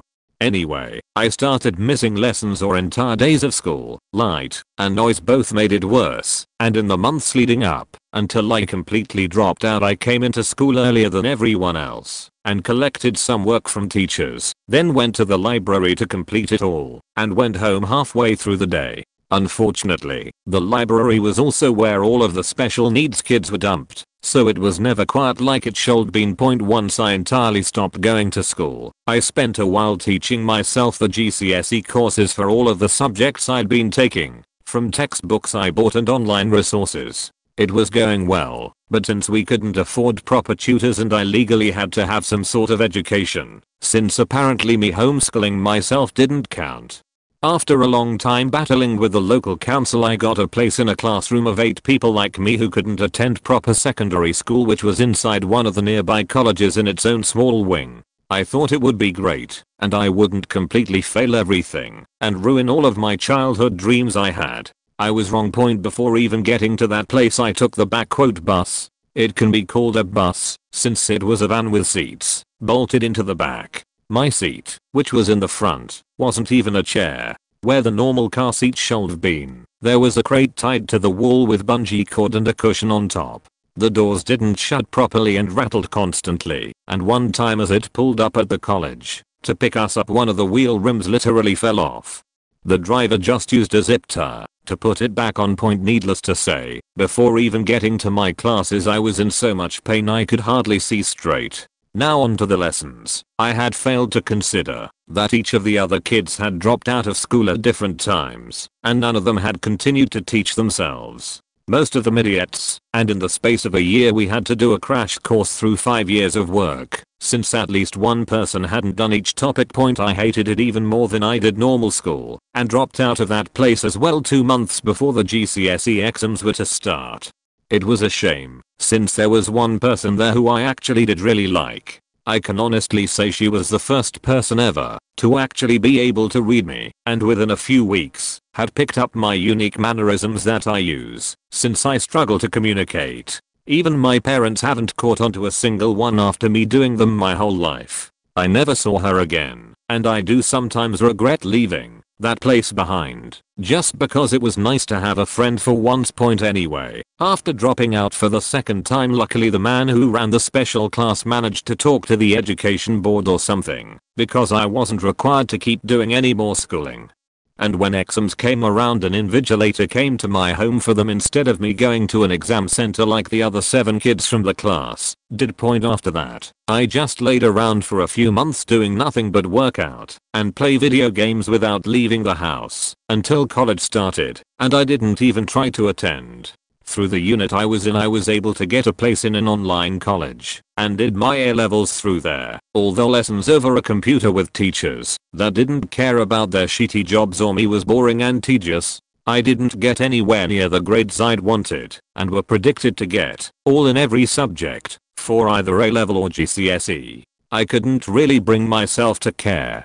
And that's how one small headache ruined my life before it even had a chance to begin. I've still got them, and they are still horrendously painful. My tolerance for pain has increased significantly over the years. I can tear off my own fingernails without flinching, so that would be a cool party trick if I had anybody to party with, although having distractions helps a lot. It's why I don't like having nothing to do, which is often mistaken for ADHD when in reality I just don't want to be left to my own thoughts and the pain to come creeping in.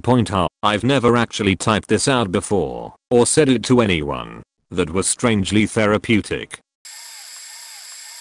I've had a few, but this one comes to mind in particular. In college I started dating someone I was good friends with. Things were great for a while in every sense of the word. One day she gets an A on a super difficult exam and throws a party, and I went over a bit late after working all day. I get there, and we have fun socializing with everyone, and about 30 minutes after that her neighbors show up and convince us to go drive to a bar about 2 blocks down the street. I'm exhausted and say no to driving, and asked her to point. Unfortunately I didn't realize how shithoused she was, and she runs the first stop sign, absolutely demolishes a dude on a bike. I yell at her to stop, and thank God one of the passengers in the back was a firefighter, because he sobered up real quick and helped the injured guy. He stopped him from trying to stand and paralyzing himself. I saw the dude's leg snapped like a broken chicken drumstick. Cops show up as does an ambulance. She went to jail for the night. Dude recovered eventually and got like a $200k settlement from my knowledge, so I guess it worked out for him. She gets out and became like super unhinged, just doing crazy things. Eventually it culminated in her dressing up for a frat party, putting twigs and sticks in her hair, and ending the night at our weed dealer's house talking nonsense in the street. No drugs involved. Then I called the cops to Baker Act her, and her parents basically picked her up and brought her home and attempt to put her life back together. All this because I was too tired to drive. Got punched in the face at work, got fired as a result, met someone as a result from that job ending, caught feelings for them, moved in with them, turned out they had no feelings for me, and got off on mental abuse. The move and the rent was more, put a strain on work and class, lost job and dropped class, ended up dipping into my 401k to try and make ends meet. They didn't. After losing another job from a result of the worst mental state I've ever been in, at least up to that point. Got worse later. I enlisted in the army for a combat MOs and to be airborne, only telling a couple of family members, and disappeared. Got hurt physically pretty bad. Got accused of having child born on my birthday. Yay, mental state. They learned I like daddies not daughters. I pushed back once the false accusation happened. Got cleared of it, wrote a ton of medical claims and got out. The Bedo was found and jailed. My life got fixed for the most part. I'm financially stable, but still struggling with intimacy issues, so getting punched in the face fixed my life on a financial aspect, but not through a lawsuit. However, it also set forth my mental decline to the point where I was deemed passively suicidal. As in, I really wish a truck would hit me, but because I know my passing will cause grief for others, I will always dreadfully avoid the truck the best I can, while hoping I fail and it hits me anyways. Saved me from dealing with being on suicide watch in the army at least. The best and worst thing to ever happen to me in life was getting punched in the face, and it's really depressing. Randomly went to an I.T course. It was a scam, but I was 16. Met a guy who knew me apparently, and a guy I knew from the youth center who were talking. Wound up suggesting guy who knew me come to the youth center. Guy immediately meets girl who he'd go on to date in an unbelievably toxic relationship for a couple of years. She was an amazing person. He was a manipulative sociopath. A couple years later they separate for good, but we've spent forever fighting, and I'm never quite sure where our friendship stands again. I wind up unable to deal with people in general for a while, always worried people don't want anything to do with me and are just pretending. This leads me to just not develop my life until things have gone far too off the rails at 25. Previously mentioned girl finds me a place to stay with someone she knows when I've been stranded in the West Australian desert with no driver's license, a month to find a place to live, and no job. At 27 I get my first job and finally begin restarting the life I just stopped living at. 18 to 19. Back then I had sleep issues. Anxiety issues actually, but nobody was looking for that then. I couldn't do school, and I'd left so many other random courses already, usually when I just wouldn't be able to sleep before daylight, and also be expected to be up at 8 AM. If I'd just not gone that day, my life could have gone so differently. Her personality wouldn't have gained a bitter edge to it.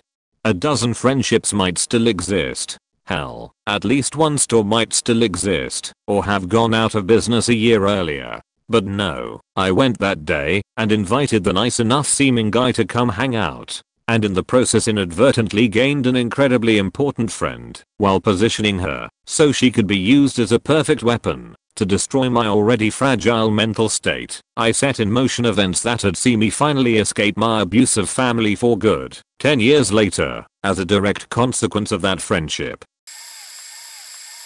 Late to the party, but my best friend hooked me up with an easy university job, and the result was that within 10 years I'd be a homeless alcoholic divorcee with PTSD. Clearly a lot of steps in between. Friend got me job where she was the manager. She quit 2 months later. The person hired to replace her was Todd. I was 19, him 24. I can look back now and see his behavior as grooming, but at the time there was just this older guy who was interested in me. We got together a few years later. He moved me to a new city to be with him within a few months. Convinced me to marry him pretty quickly after that point, right around the time I agreed to marriage. I'm 25 at this point. Things get crazy.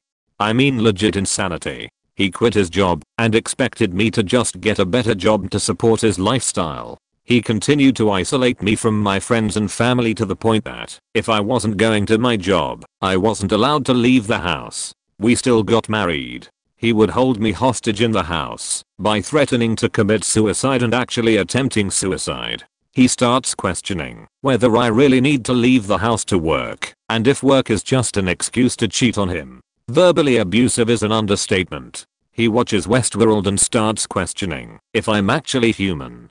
He thinks I'm a robot created to destroy him, that my mere existence in his life has condemned him to hell, a weird concept for a self-proclaimed atheist. When I was around 27 I started drinking really heavily, needed at least 5 drinks to even leave the office and face my life at home. When I was nearly 29, I knew I needed out. I got a therapist and a lawyer and started planning my escape. Christmas Eve 2018, I fled in the middle of the night. After he had broken my leg and put my head through a wall the previous day, swung a sword at my face too, got a hotel the first night. Spent the next day in the police station filling the report and having my injuries photographed. Spent several months homeless, bouncing from place to place until the divorce evicted him from the house I bought and paid for. Need super regular therapy now because the PTSD causes me regular panic attacks and night terrors.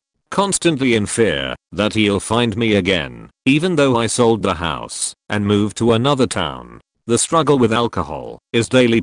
All because I wanted to work in a computer lab in college.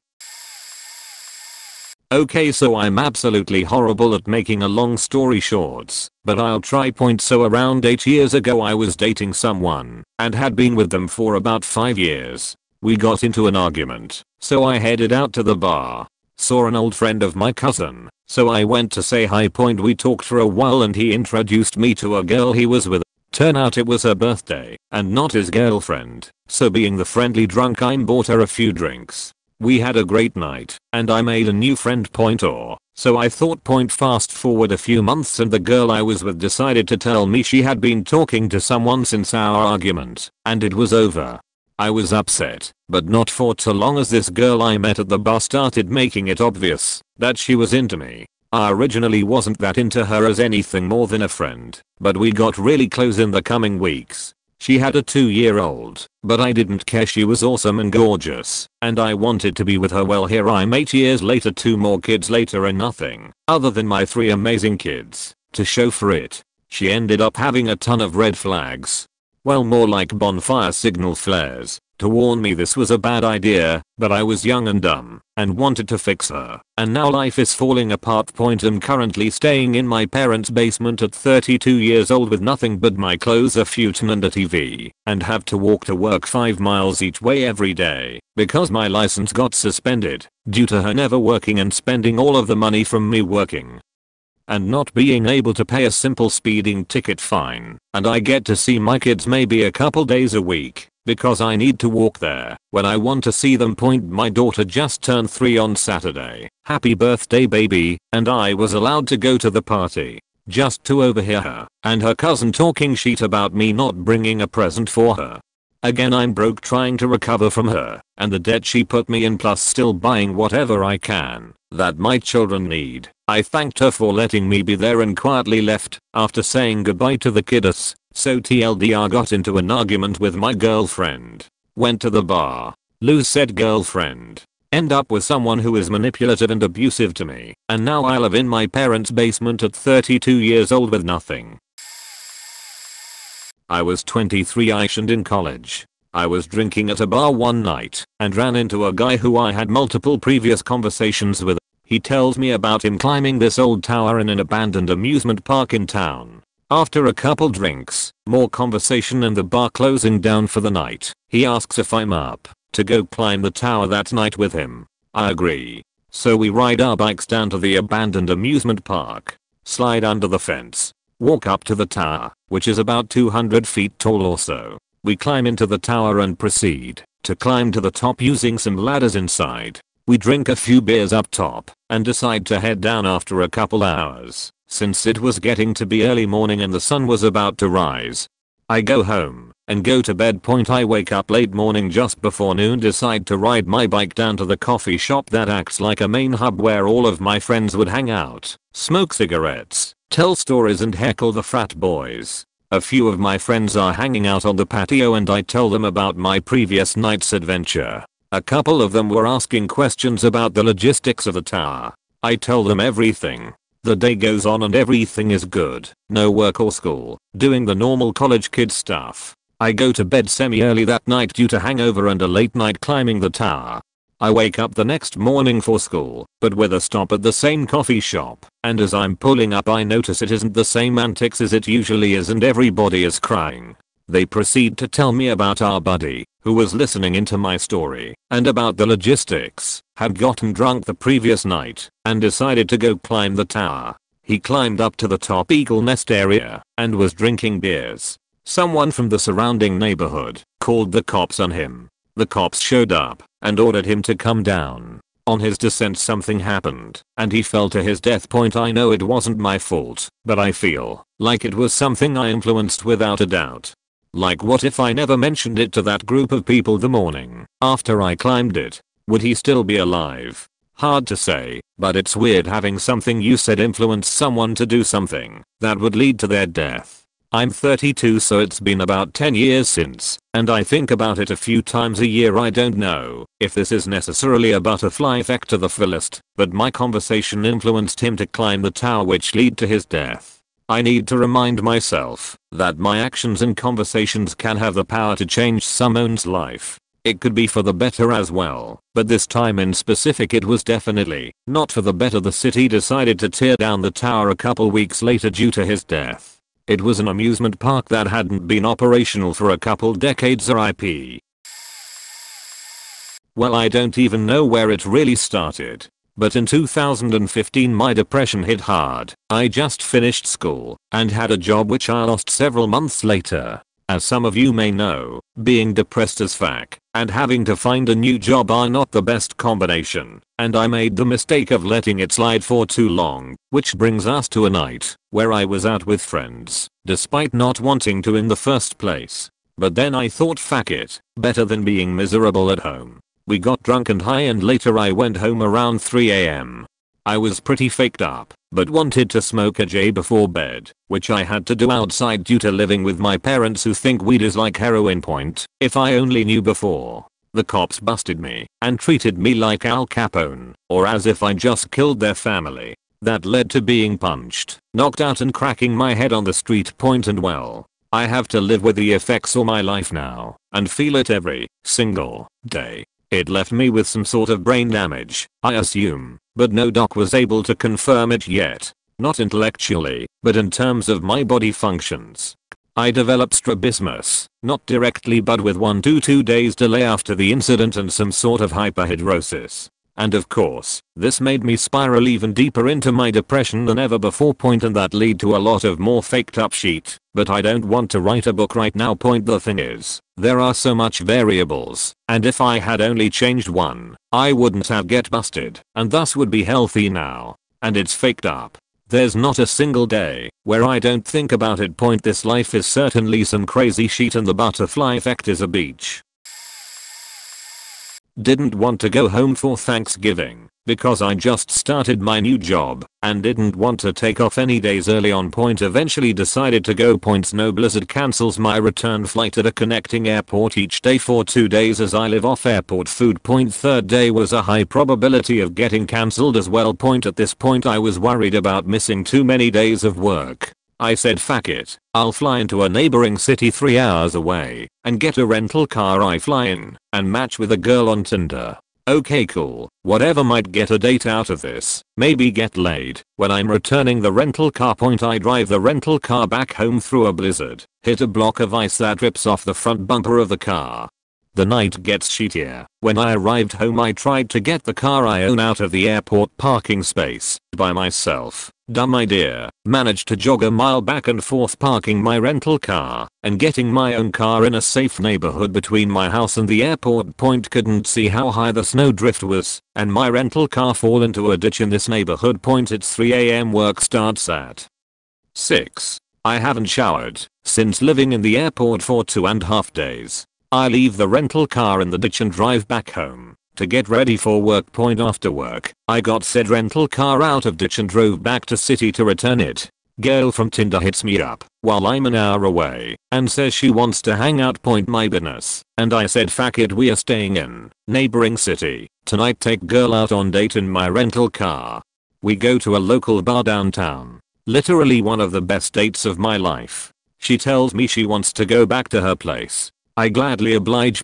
As we are driving back I get pulled over by the cops. They said they pulled me over for missing a front bumper on my car. Then they ask what I was doing tonight and I told them I was on a date. Then they ask my date for her ID as well. Cop comes back, asks me to step out of the vehicle. I turn off the car and put my keys in my pocket. Cop body tackles me and throws me in a police vehicle because I put my keys in my pocket. Other cop does the same to my date. Cop then proceeds to tell me I'm under arrest for trying to bang a prostitute. Literally no proof of that statement. He said, I think you are driving a stolen vehicle, your driver's license is from out of state, and you don't even live in this city. I tell the cop he had permission to check my phone and read my Tinder conversation with her. Turns out my date ended up going to jail because she had a warrant out for her arrest. To this day I still don't know what for.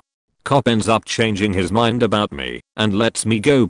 I drive 3 hours back home in the middle of the night, just shocked. Laugh out loud. TLDR didn't want to go to Thanksgiving to see my family. Ended up deciding to go. Get stuck at the airport for 2.5 days. Fly into a neighboring city. Match with girl on Tinder. Damage my rental car. Drive rental car in ditch. Go on date with girl from Tinder. We end up getting arrested. I end up being let go. See, doesn't moral of the story, don't do nice things for your family. My friend had a crush on this guy. We'll call him Mike. My friend will be called Stacy. So Stacy's coworker's son, Mike, was introduced by said coworker. We all knew the coworker is a cool guy, and Mike honestly seemed cool too. Stacy and Mike start hanging out a lot. They both end up separately confiding in me that they like the other. So I have myself a chat with Mike one night and basically tell him, go for it, you guys both like each other. So he does, and they get together. It's not long before Mike starts showing his true, shitty colors. I can't get Stacy away, no matter what I do. Everyone, and I mean everyone in Stacy's life, is doing everything short of kidnapping her to get her away from Mike. A few years in, his abuse escalated from just mental to physical, and this whole time you can see her deteriorating. She drinks more, She gains a ton of weight. She is the type of girl who gains weight when she's miserable. So whenever she does, you know something's up. And after one especially bad night between her and Mike, she attempts suicide. If I hadn't been there, who knows if she would have survived. I was staying with her at the time. I was almost asleep when she stumbles into my room. It wasn't unusual for her to stumble like that, but something just didn't seem right. Some sort of instinct kicked in, and I started shaking her cause I could hardly get a response. I shouted, "Are you okay?" I shook her a little more and said, "Stacy, Stacy, did you take pills?" I got her to nod yes. Oh no. I call 911 and they come and take her away. She lived, but the nurse said she almost died. I went to the hospital to see her, but her mom wouldn't let me in. At the time I was angry, but looking back, I understand why she did that. I was told later that Stacy had been in some kind of psychosis. She didn't remember her mom, who she was, where she was, or why, and was reportedly very aggressive in her state of confusion. And I think her mom didn't want me to have to see her like that. I think I could have handled it, but maybe not. Good news is she did end up finally leaving Mike. Nowadays we look at the slow of Mike's ever increasing mugshots. Sometime after the breakup, I guess he somehow lost everything he had and was living out of a van, and then decided he might as well be a full-time criminal, I guess. The guy was faking nuts, and thank our lucky stars that Stacy was able to live through it and break a waypoint, even though everything worked out okay. Even though I was basically the one who saved her life. Even though our friendship lived through all of it. I still feel so incredibly guilty for getting them together. I know she has issues with her dad and men in general, so logically, she probably would have found a toxic man on her own. It wouldn't have been the first time. But even knowing every other factor that could possibly lead her to put up with an abusive asshole, the question still plagues me. What if I hadn't encouraged Mike? Doubt this will be seen after so many other posts, but here goes. I used to work at a fast food travel plaza on third shift. I was the only worker, so this includes taking the order, making the food, passing it out and repeat. This was on the toll road, so it wasn't uncommon to get busloads of about 30 to 40 people at a time. The janitor at the time was supposed to help me with this many people. So I'm at the register waiting around when I see 3 buses pull up. I frantically search for the janitor Todd. He's nowhere to be found. My co-worker at the other end of the plaza manning the gift shop hasn't seen him either. So I say, "Fuck it, I'll handle it myself." I'll let my lobby of at least 60 to 70 people know my situation. I'm alone, so I'll take 3 orders, make the food and continue. They were all very patient and understanding, thankfully. I get most of them served before the buses have to leave to continue their trip. My manager comes in the morning and asks me how things went, and I tell her about Todd's disappearance and the whole deal with the buses. So we checked the security cameras and watch him get in his car and leave without clocking out. They check further back and this is something he's been doing regularly for some time. So they fire him, and I think this is the last I will ever hear about Todd. A few years later I'm working in a factory job talking to a co-worker about this story, and he shows me a picture of this guy Todd. I couldn't recognize him because he had to have surgery on his face. Turns out, after he fired he went to a factory where they made wooden braces for the roofs of houses. He was operating a press machine that would smash pieces together to fit them. The machine malfunctioned and shot a large piece of wood through his face. And that's the story of how my butterfly effect nearly killed someone. He did get a nice settlement from the accident. Last I knew he was retired. A friend of mine asked me to join him and some other friends for karaoke, and I obliged. Ended up talking all night, well in between songs, with a guy, and figured that was that. A couple weeks later he hit me up on Facebook and invited me to a party. I don't like parties and I get really uncomfortable around large groups of people, especially when I don't know any of them. So I tried to be cute in turning him down by saying I couldn't find a particular shirt I wanted to wear, but if it turned up I'd go. Hadn't seen the shirt in weeks, but guess what showed itself? Anyway, I went to the party, met a bunch of new people, ended up hooking up with the guy, and was in a relationship with him for a year. It was the worst relationship I've ever been in. Emotionally abusive, gaslighting to oblivion. He was cheating on me the entire time, and after a while wasn't even hiding it anymore, while emotionally beating me down, so I wouldn't leave. That was nearly a decade ago, and I haven't been in a relationship since. Dated a couple of people, and am madly in love with one, but it'll never happen. But haven't had a proper boyfriend since him. I curse the day I went to that karaoke bar. It was the worst decision I've ever made. I don't know if I'll ever fully recover from this 1.0. A couple years ago I went to a small gathering at the home the initial party was hosted, and he was there. We actually had a good conversation, so that was good. A few years prior to that he had apologized for everything he did, and told me that I didn't do anything to deserve any of it, which was nice, but the damage was done. I don't know if I'll ever be in a relationship again.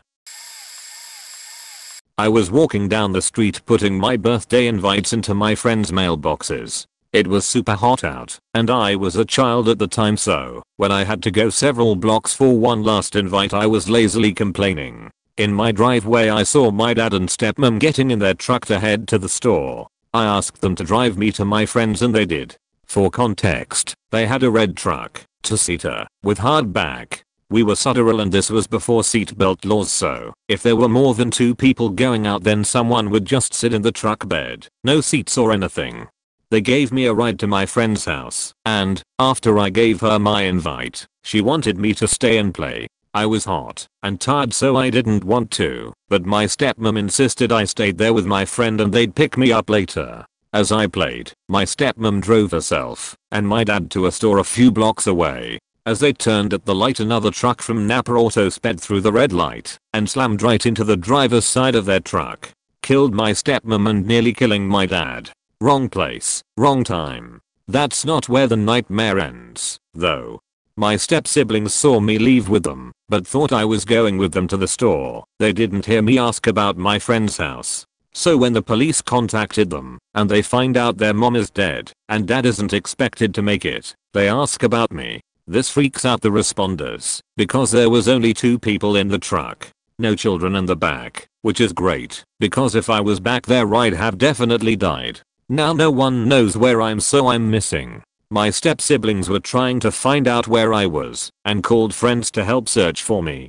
Long story short, after my dad and stepmom failed to pick me up hours later I walked home by myself. Then my step-siblings came back, after having previously checked the house, and found me, and told me everything. Now I just think about how, if I hadn't asked for a ride out of laziness, that they wouldn't have been in an accident and people wouldn't have had to spend their time grieving and searching for a me. TLDR, I ask for a ride which leads to parents being in the wrong place at the wrong time, a fatal car accident, and people searching for me. This might sound edgy, but being born. Once I was born, my mother needed help taking care of me, so she let a friend of hers move in with us with the agreement that the friend would take care of me. My parents started struggling with money, so mom looked for a job and got an amazing job offer, but it was out of state. But she needed the money, so she accepted it. Meanwhile, my dad was having an affair with my new caretaker, who eventually became my stepmother. Stepmother brought her kids and grandson with her. Typical Cinderella story occurs where I'm the black sheep and take all the blows, the blame, the screaming, etc. My stepsisters were pretty cruel to me and abusive as well. They were both in late 20s street that point, so they knew what they were doing. I start acting out, write in a journal for our teachers to read, that I'd rather run away into the woods and be eaten by wolves than stay in that house. No CPS. They send me to the counselor, who sent me to a therapist, who sent me to a psychologist. I was diagnosed with anxiety and depression. Dad, however, thought I was making things up. Until the cops showed up, because of several neighbors calling about a kid crying and adults yelling. That day was it. Dad kicked them out, but my stepmother was the love of his life. I ruined my father's marriage. Since then, he's had 5 failed engagements and 3 divorces. I resent him greatly for never noticing or believing in what was going on. He's pretty alone at this point. His parents are dead, my uncles aren't super fond of him, and my siblings despise him. He only has his current wife, she'll either die or divorce him sometime soon, and me. I pretty much blame myself for ruining my dad's life. Realistically, I know that it isn't my fault, but my birth caused so many things to happen that hurt other people. TLDR, I was born, dad married my caretaker, stepmother abused me, cops were caught, divorce was filed, dad's future relationships failed, tension between us, and now he's lonely and depressed. I'm not sure if this is the worst thing, but it was a big event that happened very recently. While at a state band convention, all state, I received a text from a friend on Saturday night. It is postseason for basketball right now, and I'm in the pep band, which travels with the basketball teams to postseason games. So the text says that our girls team lost, which means that they most likely have to play in a double elimination round that Thursday, which meant that we would be having pep band. The band director was also at the convention, so I was suspicious that she did not hear this news. I took a screenshot of my friend's message and spent an hour contemplating whether I should send it to the BD or not. Eventually, I decided that I would send it. It turns out that I was the first person to have told the BD, who contacted the athletic director, to get us to the game. Because of how early the process was worked out, the pep band was immediately scheduled to be at the game. If she had found out on the following Monday, it could been too late, and we might have not traveled. The following week was chaotic, with us trying to clean up our music and get all of our permission slips turned in for the game. It was clear that we were in a crunch for time. Soon enough, Thursday comes. We go to the game, play, and our girls win, meaning they play again that Saturday, when we are also scheduled to travel with them.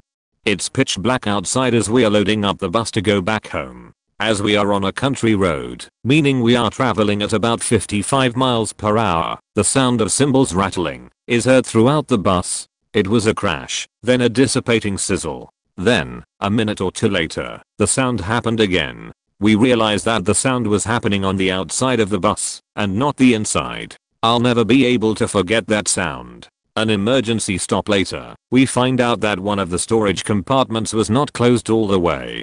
Being part of the percussion section, I was ordered to take stock of what we had and what we didn't have. I was one of the last people to pack the compartment, so I was able to remember most of what was in it. Upon first inspection, I was struck by the sight of missing crash cymbals and a snare drum. Not only that, but on nicest crash cymbals, just restrapped, and our best snare drum. There was also a tenor saxophone in there, which was inches away from falling out. This was a crazy this is not a drill moment for the band, which we had never experienced before.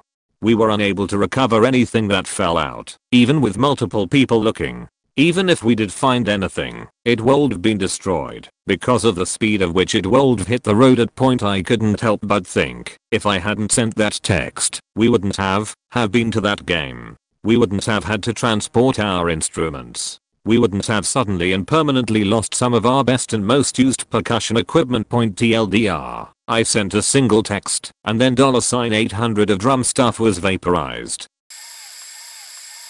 I personally feel like it's my fault our mother passed away. My mom got cancer back in 2012. She gets better and into remission.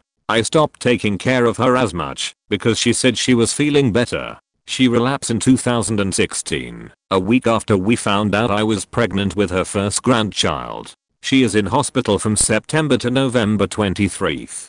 Her birthday was the 25th, and she begged to be home. I was pregnant and tired, so I didn't pay too much attention to how much medicine she was taking, and I didn't argue with the doctors to check her back, because she always said it at 2016 December 25th. She wasn't able to walk, and I called an ambulance. Turns out that back pain was a mass tumor that grew in those months.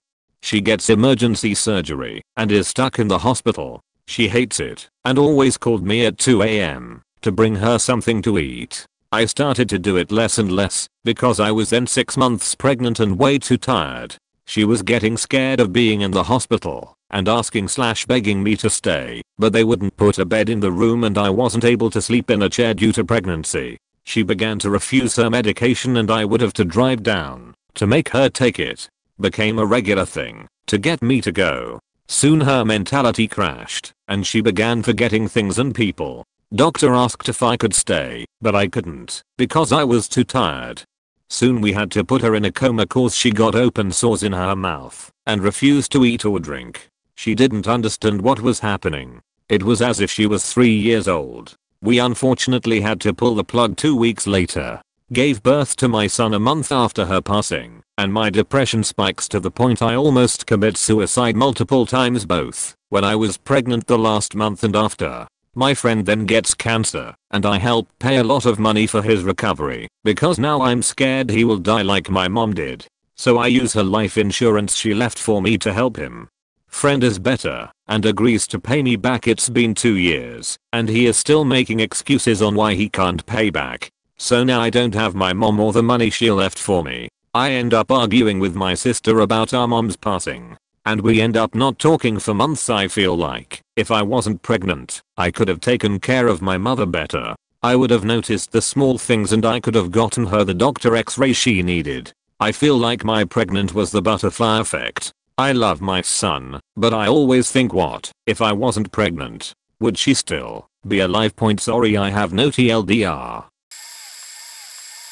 I'm late, but this will probably feel cathartic, so here goes. I caused my mom's addiction and sent her to prison. So I have a lot of siblings. 2 older, 1 step sibling, and 2 younger biologically, and 2 younger adopted. Me and the older siblings share a father from my mom's first marriage and the younger from her second marriage. Anyway, all of us were enrolled in a nice private school because it was a rural area and the public schools were undesirable and also actually too far for public transportation. Around 7th grade though, my mom divorced her second husband and was single for a long time. She moved into the city and enrolled all of us, besides my oldest sibling who had graduated at this point and the step sibling who lived with my dad and stayed in private school, into public school. Well, me and my stepbrother were thick as thieves. By the time my dad remarried I was only 2 and my stepbrother was the same age, give a few months. We grew up being mistaken as twins and we were super close. Moving from a small private school that I went to with my best friend to a huge public school was super hard on me. I began failing classes and developed severe childhood depression. I could not acclimate to the change, though I did try. Eventually, my mom pulled me from public school and set me off to homeschool. It went horribly. She was working as a nurse and didn't have the time to tend me properly. I broke down one day and begged her to let me go back to my old school with my brother. I didn't understand why I couldn't at the time or why my mom seemed so upset, but as an adult now I do. The look on her face was one of a mother desperately wanting to make something impossible happen for her child. And she did. She started working more and more shifts. She moved us again closer to my old school and enrolled us all. She couldn't really afford it though. She started cleaning houses on the side. She also started slipping herself pills to keep awake to work all this time and still wrangle all of us kids. Eventually, she was caught stealing pills and fired. Her nursing license, which she'd dreamed of all her life and went to college late in life for, was suspended. She had a breakdown and my grandma kept us for a few days. We ended up leaving private school again and moving from home to home. Things progressively worsened as my mom spiraled into opioid addiction. The only job she could keep was cleaning houses, but that didn't pay all of the bills. She started stealing. She was caught at a Walmart twice and finally tried for grand larceny after she stole a lot of jewelry from a home she cleaned. It was definitely to pay for one of our Christmases. She got 10 years. I ended up dropping out of my senior year to keep 4 of my younger siblings. All because I wanted to go back to my old school with a brother I hardly talk to anymore. Because the year after I moved back, my dad and stepmom divorced and they moved to Florida.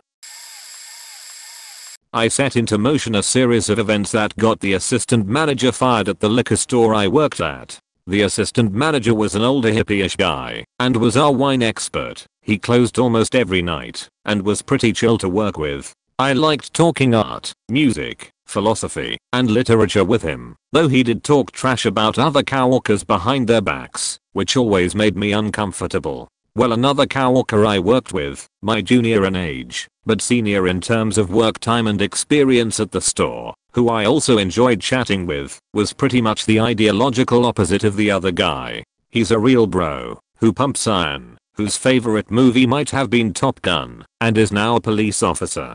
It was a year after the election, and Trump was following through with the things he said he would do, to the amazement of almost everyone, except those who voted for him. I didn't, just so you know. And things started to get more tense at the store with each successive news story that came out. The immigration ban, building the wall, Rocketman Kim. The old hippie would express doom and the young bro would cheer. They started to get into little conversations and debates, and the bro would troll the hippie without the hippie realizing it. Then again, there were times I wasn't sure how much was his real opinions were. But eventually it got to the point that the old hippie was too fed up and just started calling the bro an artsy.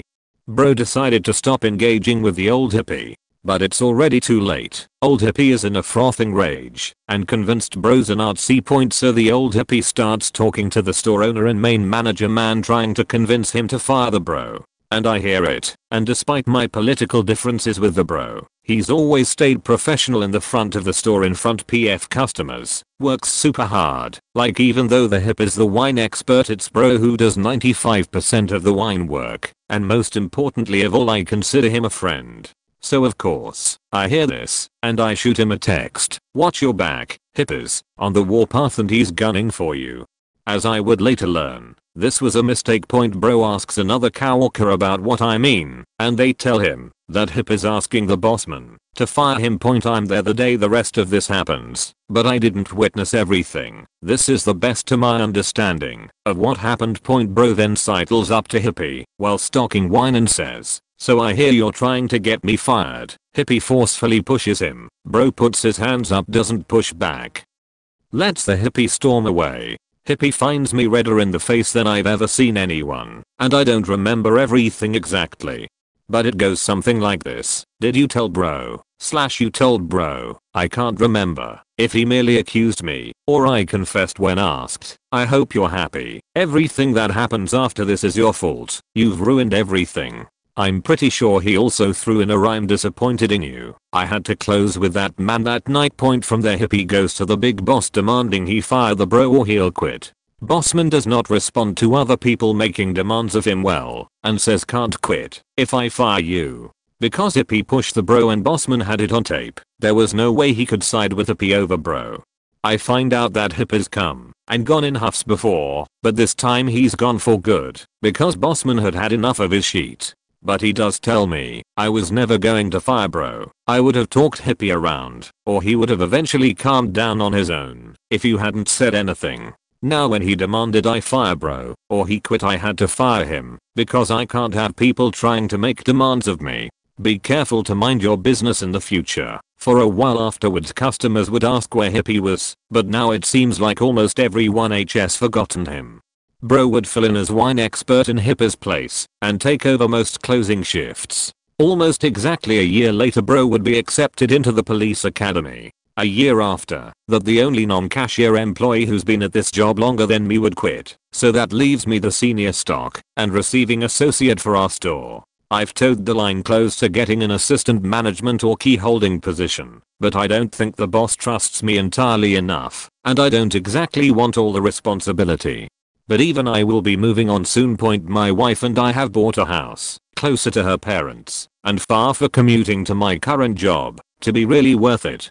So I'm scrambling for a job in the area of our new house while also trying to raise and train a new puppy. Wish me luck, and next time you're drinking, pour a splash of your favorite drink out for my fallen comrades. TLDR. Told one coworker an assistant manager wanted them fired. Argument transpired that got the assistant manager fired. I'm late but will gladly contribute. Summer of 2019. Family decided to not go on vacation. Convinced my parents that if they were to buy 10 scratcher tickets and won a decent bit of money, very low chances from them, that I would help contribute to the vacation and we could go. They accept. We win a couple thousand. Yes, I know, absolutely crazy, and decide to go to a beach house in Kill Devil Hills. Decide to pay for my friend to come with us. After a month of convincing, he caves and wants to come. Very nice guy, because he did not want me paying for his expenses, but I could afford it. I was in a very good spot financially considering I had a vehicle which was mine, just not in my name for reasons we all know out there for car insurance things. Had a stable job and large scholarship for university. So, we start out on the drive. I drive 8 hours from midnight till 8 am. Decide to let friend drive, because I was hella tired 20 minutes in. Car cuts off stepmom and dad, we rear end them, and total my vehicle. All seems well though, considering initial estimates after the accident were granting me $16k for it. Great. Vacation goes well besides that and all is well it seems. Parents decide since vehicle is in their name, although I paid for it entirely, that they get all the money, and that they are helping me by getting another vehicle for me with that money, only using $7k. Decide that I have to pay them back the $7k, even though I initially paid the $14k for my vehicle, 2008 Jeep Wrangler, and got $16k for the totaled vehicle. So now, after convincing them to go on a vacation they initially did not want to take, my vehicle that I nursed for years is totaled. I lose the initial $14k, then lose the $16k it was valued at, and then have to pay $7k for this new one. I only recently turned 18, and so I have no way of claiming any money, since all papers were in their names for all vehicles. I was in great financial state, decided it would be fun for a vacation. Lose my pride and joy of a vehicle, and am now screwed out of tons of money, and am now in a financially horrible state. Thanks mom and dad. TLDR, made parents buy scratchers, win money, take vacation. Friend totals my car and parents steal $23k from me, because no legal proof of anything ever being mine, or paid for by me. Went from 100 to 0 real quick. I did not set it off, but I'm directly linked to it. The guy who almost fatally injured my grandfather in the Korean War, saved my father from dying on 9/11. My grandfather enlisted young, and was sent to Korea to fight. While fighting in the infantry, he was shot 6 times in the abdomen. He was left for dead, and was told by someone in the field, that they could only help people who had a chance of survival. Well, someone picked him up, even though he was almost dead, and he woke up 2 weeks later on a hospital ship recovering. His wounds were really bad, from what I can recall, like half of his liver was gone, damage to the kidney, stomach, bowels, etc. but he was alive. Well, his injuries caused him to have lifelong pain and complications, because field trauma wound repair isn't always the best, which lead to his untimely death in 1999. My grandmother fell into a bout of depression because of this. We all did. Obviously worse for her. A year later in 2000, my grandmother joined a retiree travel group and met a man who was a widower. They had a platonic relationship and enjoyed each other's company, but it was purely just platonic. He lived on the other side of the state, but later that year he moved in with my grandmother so they could travel more. This man was also enlisted, but in the Navy. Even retired, he got up at 6 am without an alarm clock to start his day, make coffee, do chores, etc. I had never once seen him sleep in. My father worked as a contractor for a company who had contracts with the military supplying military tech. It's a very prominent one. His location had meetings monthly at the Pentagon. Well, it just so happens that September's meeting is on 9/11. 9/11 also is my little brother's first day of pre-kindergarten. My grandma's partner was going to pick him up from our house and drive him to school. The school was near my grandma's house, and my mom worked at the school I went to.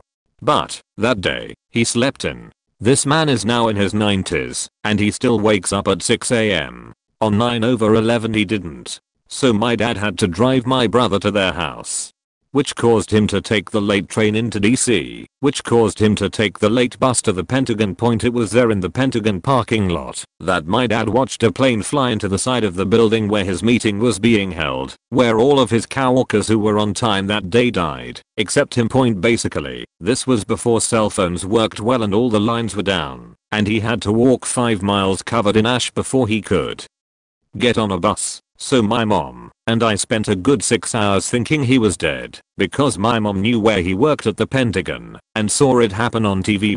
But yeah, if my grandfather had not been injured and died due to those injuries, My grandmother would have never met the man who always gets up on time who just happened to wake up late that day, setting a series of events which caused my father not to die on 9/11 point. If my grandfather had been saved, my father would have died. If he hadn't have had those complications, my dad wouldn't be here. My grandfather dying is what set off the sequence of saving my dad. I know it's not awful, but I do find it hard to rationalize, because people always ask those questions like, if you could bring someone back to life, who would it be? Or if you could bring someone back for just a day, stuff like that, like in icebreakers, or get to know you activities. I used to always say my grandfather, because I loved him, and we had a great bond. It wasn't until I put this together in my early 20s did I realize that, by bringing my grandfather back to life, I would retroactively be killing my father at the same time, which is really weird to conceptualize, and put me in one of those brain snowball moments. I've only shared this sequencing with my dad, who also found it incredibly morbid. I don't think I could tell my mom about how saving her dad would have killed her husband. Back in 2010 I was high as a kite and walking with a friend back to his place to get in some gaming. We ran into an old friend of his, a sweetheart girl that I clicked with right away. I convinced my buddy to go to a local event with her to look at some art instead of gaming. He insisted we just head back, but I refused and went with her. Later that night I hooked up with that girl and started dating very soon after. She ended up pregnant with someone else's kid, but she had me convinced it was mine, and I dropped out of a very hard to get into education program. I was taking college courses at the local college while in high school, both being taught at the college, to start working. Threw everything away for this woman. A year later, and a lot of drama, we were forced to move to Texas. I'm from New York. So that I could keep my son. Worked 2 jobs down there for 2 years before one day she left me, and when I tried going for custody requested a DNA test be done, which is when I found out the child wasn't mine. It destroyed me, and I took my last checks and greyhounded it back to New York to couch surf. The emotional spiral and heavy depression meant I didn't go back to school. Haven't left that stunt of depression yet, still haven't been back to school, and struggle finding work, yet my depression leaves me with so little ambition that I haven't bothered getting my JED, let alone any college degree, which is only amplifying things and making it worse on myself. I know this, yet I just don't have the drive to improve my life. I often wonder what would have happened if we left a few minutes earlier / later and never came across that girl, or if I'd had just listened to my friend and kept walking with him. The downfall of my mother's side of the family. Backstory: my parents were in high school when my mom got pregnant with me. She was only 16. They had no idea what they were doing, and my dad ran off, and my mom got severely addicted to drugs. I was about 4 or 5 when my granny intervened, and I had to start going to her house often during the week to get fed, bathed and cared for. I pretty much lived off of the kindness of other people and the scraps of strangers. And my sweet old granny when I got that rare chance. My mom ended up going to prison soon afterwards, and I was shipped to another state to live with my grandparents, my memo and papa. At this time my memo was just getting out of rehab for her addiction to hardcore drugs, and so this was really a new life for all of us.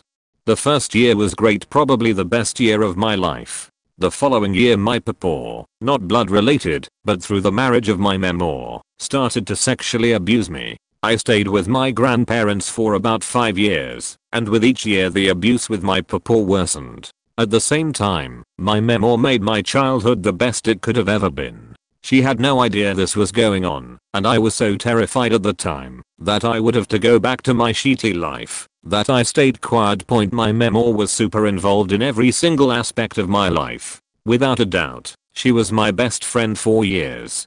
So many people in her life would speak about how different she was when she gained custody of me, that I was the light of her life, and she was the happiest she had been since she was young. She never raised either of her own 2 children because of her addiction to drugs, so I believe she handled me with such care because she felt like it was her second chance to do something good. The 4th year I was with my grandparents, my papa decided to move us to this very small town hours away from where we lived.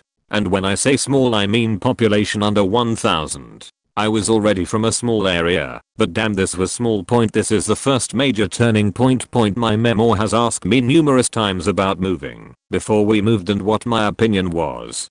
The house we would live in was beautiful, 2 stories, giant basement, 5 bedrooms, a garage, 2 sheds, a whole farm and an acre of land. We all fell in love with it. I told them I really wanted to move into this house, but I didn't want to leave my school and my friends and my town. I had rebranded this new place as my home, and I was truly in love with it, and didn't want to leave. However, I told my grandparents we should move, because of how happy this new house would make everyone. This was a horrible decision. The first week we were in the house we hadn't moved all of our furniture in yet. We blew up a giant air mattress, and we all slept on the floor for the first few nights in our new living room, until our things arrived.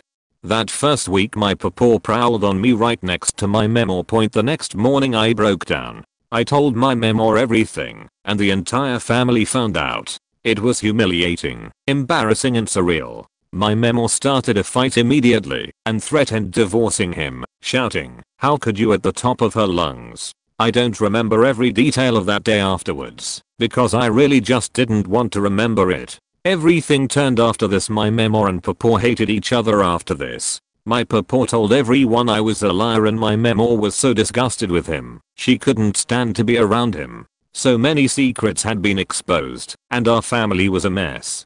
No one wanted to be involved with me, or my grandparents, just because of the allegations, and everyone was spiraling out of control. In the meantime, my dad had popped up.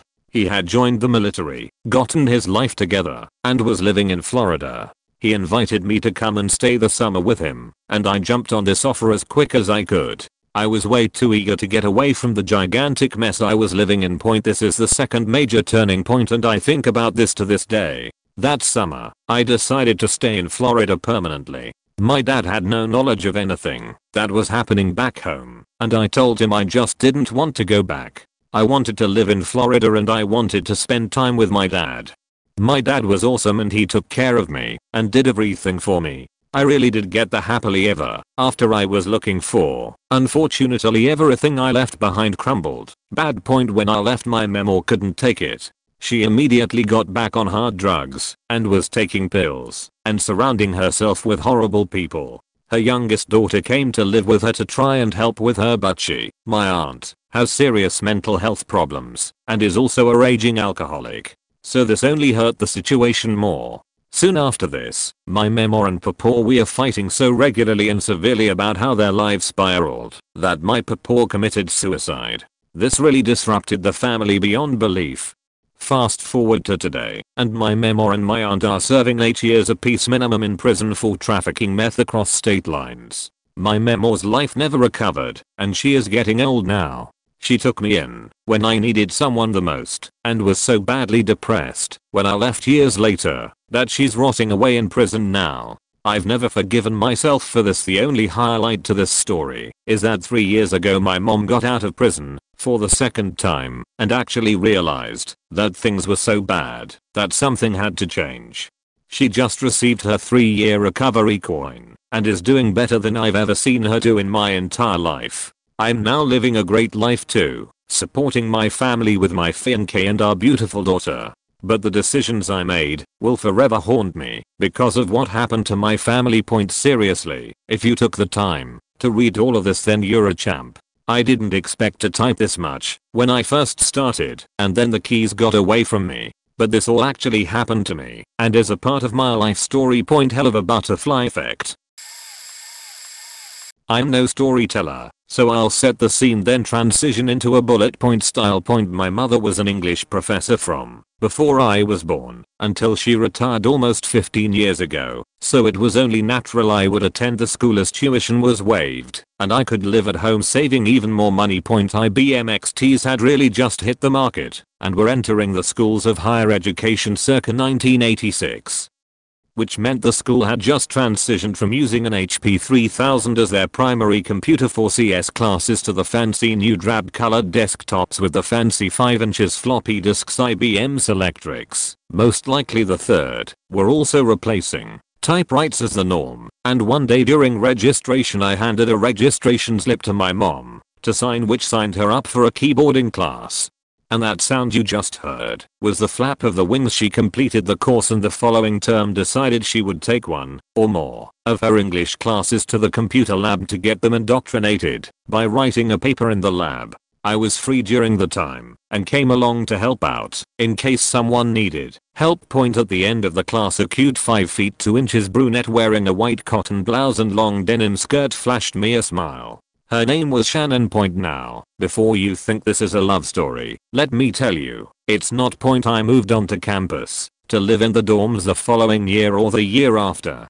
Shannon and I ended up dating off and on over those next few years with ups and downs. One evening I walked her to class and just outside the classroom was an 8½ inches x 11 inches yellow piece of paper with a recruitment announcement for something I had wanted to do when I was younger. Something entirely different than the CS degree I had been working towards for the prior 5 years. The next term I enrolled in a single class which was focused on this new area. Point one day most of the class was discussing this test everyone was going to take. Point I had no idea what they were talking about, but went with them, along with the instructor, to take the test in a large room with about 100 people. The following week, we were mailed our results, and it turns out most people brought their results to the following class. People were calling out numbers when finally the instructor stated they had received a 92 topping all others. I had kept my mouth shut, but then stated I received a 96, to which you could insert the bullshit scene from Top Gun. Point after producing my pink paper with the score on it, the class resumed. Point fast forward 6 months and I've gone through a multi-interview process, dropped out of school, moved 400 miles away, and have started a job.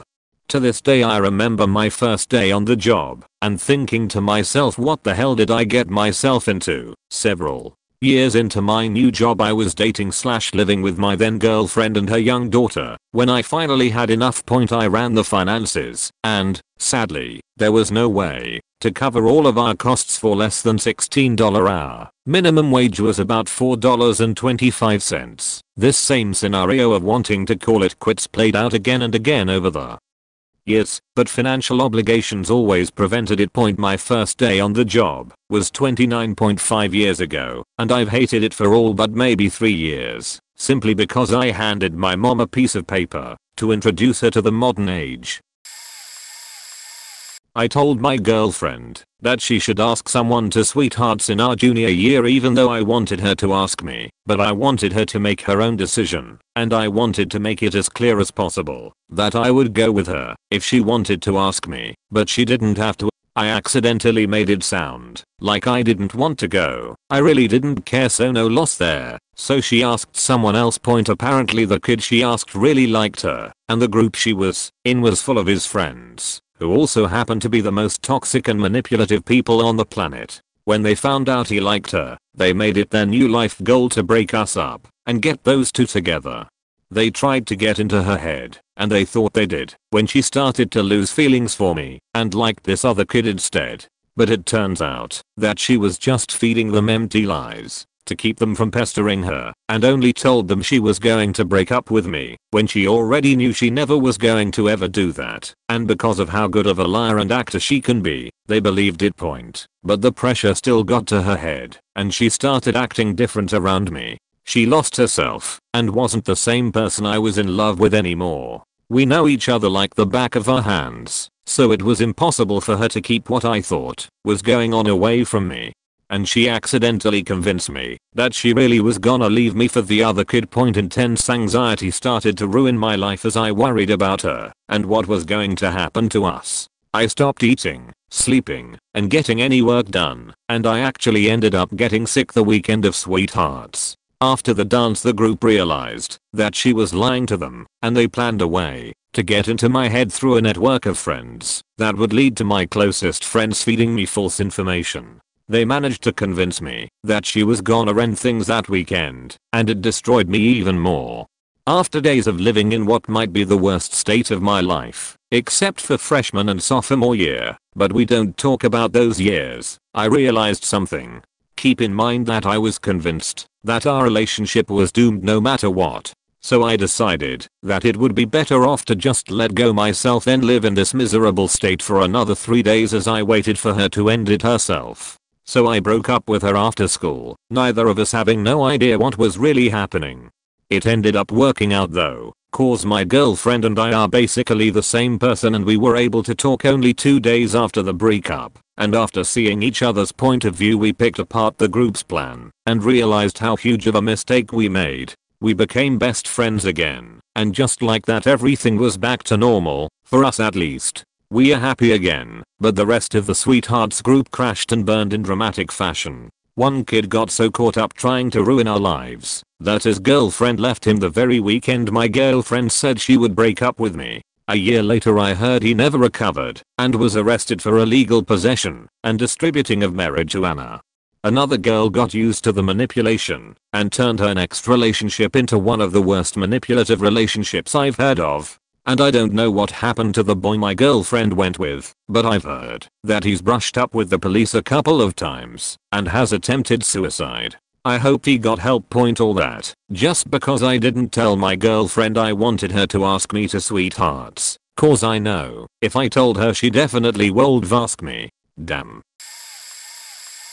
Mom hiding my cell phone led to 2 serious relationships including the woman I've been with for 7 years. My mom hid my cell phone as a punishment and convinced me I lost it. She planned to give it back to me when the school year was over. I was in high school English and a teacher had confiscated a phone. It looked like one I lost, so I stole it and planned to just say it was mine. I was a pose kid. I get told over the summer because of that incident I'd have to find another school to attend. I started the other school in my small town, and in the second semester, made 2 important friends, George and Jeremy. George introduced me to my first serious girlfriend, Michelle. Jeremy was my best friend. Turns out Michelle and Jeremy were actually cousins. After a year and a half I get dumped by Michelle and start hanging out with Jeremy more. Jeremy's girlfriend is living with my current girlfriend. Ex broke up with me at the exact right time for me to enlarge my social circle enough that I show up as a person you may know on my current girlfriend's Facebook, and she'd heard of me through mutual friends. She added me, and we've been together since. We both originally went to the school I got kicked out of, but never crossed paths oddly. We knew the same people, saw the same fights, but have no recollection of each other. Had I never had my phone taken from me, and had everything not happened exactly like it did, I doubt we would have ever met. It's crazy to imagine how one shitty decision 13 years ago led me to exactly where I am, and finding the woman I love. I used to sell LSD in high school. Since I started at a young age, I introduced acid to quite a few people. I was always careful when I sold it, making sure people weren't taking too many hits or taking hits too frequently. One night, 3 of my buddies decided they wanted to trip for the first time. We indulged and had a lovely time, and like most people, they wanted to trip again quickly. I reminded them time and time again that they should be patient with how often they trip. Fast forward a few years, one of the buddies has taken a deep interest into psychedelics. He did DMT and acid off the dark web a couple times, but I wasn't sure how consistent his habits were. Eventually I end up living with the guy. He's always been known to be the smartest of the group and a witty guy. While living with him, I could tell he began to dissociate more with each day, especially when he started taking interest in astral projection. Now to be honest, this was the most difficult year of my life. My patience began to shorten with each month, as he wouldn't clean up after himself or keep up with rent. Eventually, towards the end of the lease, I got to the point of lashing out and yelling at the guy when he'd fall through. To this day, I've never expressed anger like this toward anyone else.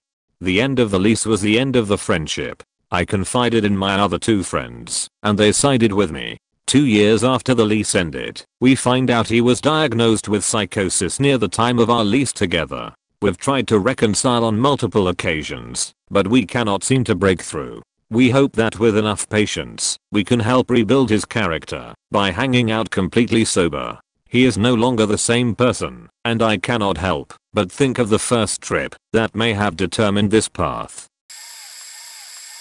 I, 15 going on 16, had a friend named Cam. He was really into D&D and wanted to start a D&D roleplay group chat on Kick. I had always been interested, but too scared to be social in real life, so I decided to join. What's the worst that could happen? It ended up being us two, my friend Cass and her girlfriend Audrey, a guy named Spencer and a dude I had never met before. As we were setting up characters, new dude decides he wants to get to know me, and we text in our own chat. I was hyped and decided I only had 2 friends. It wouldn't hurt to make a new one, right? We talked for less than a week before we met up in real life. We start dating, and I found out he was the dwarf guy at my school. We started dating, and he changed classes to be with me. He because super abusive and always grabbing me sexually, and tried to force himself on me the couple times I was at his house. He would cut himself if I didn't send nudes, and sent video/picture proof. So now even in my very healthy relationship I feel like if I'm not sexual enough my current boyfriend doesn't love me and I'm a bad girlfriend. He also had severe mental issues and had 21 different personalities, self-diagnosed of course. He spent many weeks in a mental institution, but always came back to school. He ended up making me lie to the school to try and get CPS involved and have me sent to live with him. IDK how he thought that would work when my mom was pregnant and had 3 other kids living with us. CPS came and nothing happened. He would beat on me if I told him to leave me alone, but because he was short everyone said I was lying. I'm a big girl, so I became a laughingstock when I got the school involved. School put in an in-school no contact contract. He avoided it several times, but got off with a warning because nobody wanted to say they saw it. He would send people after me, and my life was threatened, so I hid in a bathroom stall most of my last 2 years of high school if I wasn't in class. One day he finally just stopped messing with me. At graduation I found out it was because he had convinced a freshman that he was depressed because he was a virgin and was using her for sex. When her parents found out they went off because he had pictures of he naked still on his phone. Then he moved on to a girl in our grade and tried to convince her that he needed love because he wanted to kill himself.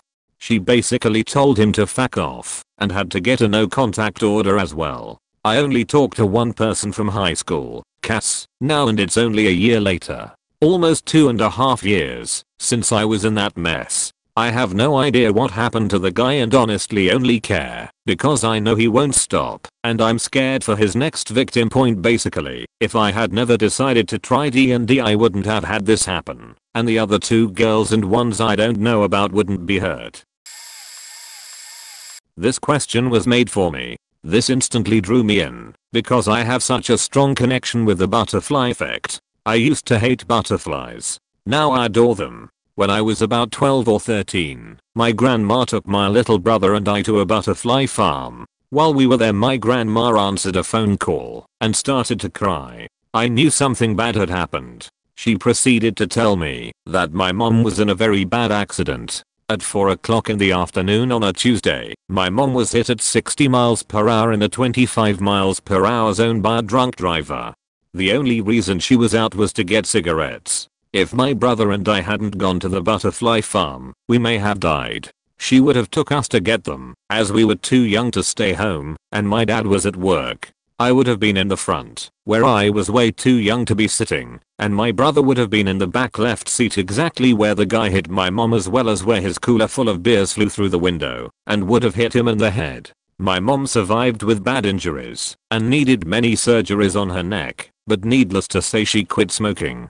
I hated butterflies. They reminded me of a time where I thought I was losing my mom. She told me that the accident was a sign for her to stop, as if she hadn't needed cigarettes she wouldn't have left the house. With all this butterfly talk, and the fact that we were physically at a butterfly farm when we got the news. Sheesh, how could I not believe in it? Point I've had so many experiences since then, but I grew to love butterflies. I've actually got a tattoo of a butterfly that says boom. Butterfly effect right under it. My favorite tattoo, and I admire it every day. But hey, TDLR, don't drink and drive. Stop smoking. Tell your loved ones you love them. Once I took down most of our production systems by accidentally muting an alert for 24 hours instead of 5 minutes. If I see high utilization on our hosts, I typically keep an eye on it for like 15 minutes. It's nearly always a short spike. But I hit the wrong button without realizing it and moved on to other sheet points, so a SQL VM that was incorrectly configured started sucking up more and more resources until it started taking down important sheet, which I saw in different ways, like our business critical systems flipping the fuck out and people calling me telling me everything was broken. It was a very long night. My line of work means I see a lot of small things like that turn into big things. Our infosec guys put a tap on our main aggregator and it throttled the bandwidth down to a fraction of what it should have been. So every day at exactly 5 PM important processes would start to fail because we run a lot of sheet at the end of the business day. It would all come up after about 15 minutes. Our monitoring left a lot to be desired at the time and we couldn't figure out why. It was 2 months before we figured it out, because at the time we allowed InfoSec to pretty much do what they pleased in regard to security, and despite hounding them for months they swore up and down they hadn't done anything that could cause the issue. Lots of other examples, but those are a couple of the biggest headaches I've had in this job caused by a single mistake. This is actually a really positive butterfly effect thing, but when I was 16 to 17 I saw a post on Facebook looking for voice actors for a fun animation project for YouTube. I applied and got in. Now this group was about 10 people, incorporated me, 8 Americans, and me and this guy who were from the UK. The project was quite poorly managed, and I ended up quitting when I got in an argument with the person in charge, but because I'd made friends with the other English guy, he decided to leave the project with me. Eventually I started dating this guy. We'd been in a long distance relationship for about a year and a half. He lived in North England and I lived in the South, and it came time for me to choose the university I wanted to go to. I ended up choosing the one he was attending, about 2 hours from my home, and wouldn't you know it, he broke up with me about 2 weeks before I was supposed to move up there for university. Well, I'm no beach. I moved up to the university anyway. I thought I might as well. Uni is uni, right? I'd been there for about 5 months and was having trouble sleeping. It was 2 AM, so I had the TV on in my room really quiet and an advert for eHarmony comes on the TV. So as a spur of the moment thing I decided to give it a go. I messaged a guy, let's call him Scene, on there, and we ended up chatting all night. He lived 30 minutes away from the uni, and a couple weeks later he came to visit me. He drove. I hadn't got my license at that point. After another couple months, I decided to drop out of university. Instead of moving all the way back home, 2 hours back south, Scene invited me to come and live with him for a while until I figured out what to do. I ended up living with him up there for a year, until we moved back south together. It's now been nearly 3 years. Scene and I have a flat together, and are very happy. Sometimes I think, if I'd never seen that voice acting ad on Facebook that day, maybe none of this would have happened, but I'm so grateful it did.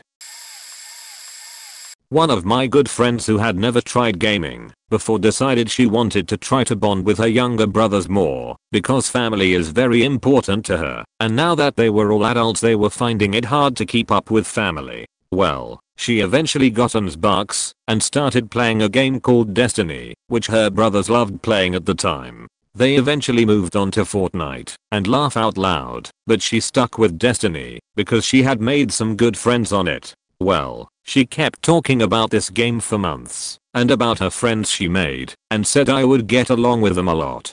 I've been a gamer since I could walk, but I've never been into online games or shooters, terrible aim, and social anxiety. But one day we were out on a girls' night with some other friends, and stopped into GameStop. I found a copy of Destiny for $7 and thought, okay fine, and told her I would buy it, so she and I could play together, and have more opportunities to chill, since I was moving soon for school. Well, first day I played with her she pulled me into a party with her buddies and wow it was a lot to handle. There was a ton of them, but they were all so nice, and walked me through the story and I actually got really close with them as well. My friend actually moved on to another group, so I rarely played with her, but ended up playing with her old group every day.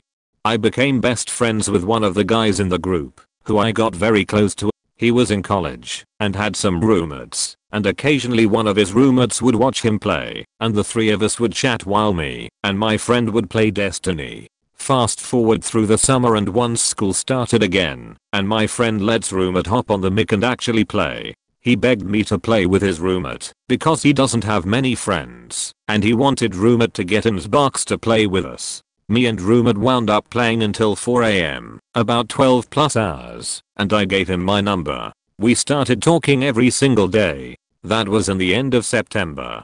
They went to school a couple hundred miles away from me, but it turns out roommate had lived only 30 minutes from me for almost our entire lives. That December he baked me a cake and brought it to my house for Christmas. The following March we had our first date. In the next September he asked me to be his girlfriend after dating for the summer. Now, almost 2 years later, we are so in love and are planning on being married. All because my friend decided she wanted to get closer with her brothers and try out gaming. Weird turn of events, if you ask me. I guess, in a way, it was destiny.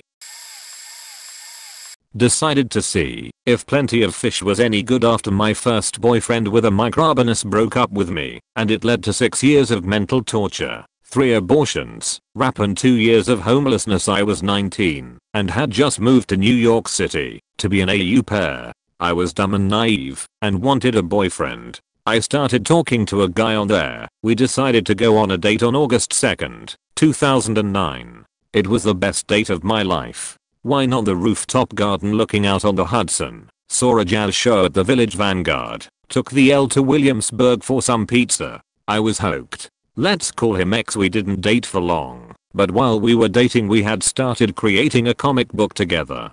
He was the writer and I was the illustrator. One day I came over and he broke up with me. Found out over Facebook. X had already started faking this Wikiputo Rican / Dominican girl whose a / boob to waist ratio was ever so slightly better than mine. I had already agreed to keep making the comic book with him, but this hurt me so deeply. I'm aware that I could have avoided a lot of this by not being so goddamn naive, but I grew up in the Bible Belt and didn't have much relationship experience. The French family I was working for as an au pair had a beautiful 5-story brownstone, but my room was a tiny loft on the top floor between a balcony and rooftop garden. I had no door, so their cats would come in all the time. My bed was just a bench with 3 cushions. One day I came home and noticed one turned over. I flipped it to find cat sheet smeared on it. I told Dex about it and he told me I could sleep on his couch instead. I took him up on it because his high-rise apartment in Battery Park City seemed better than a cat sheet cushion on a bench. X and I got along when brainstorming the comic, but he was very open about the girls he was pursuing and it hurt. I was not emotionally mature. I admit that. Fast forward 3 years. We moved to California to be closer to Comic-Con. He had previously tried to kick me out after the wine store in Tribeca I worked at fired me.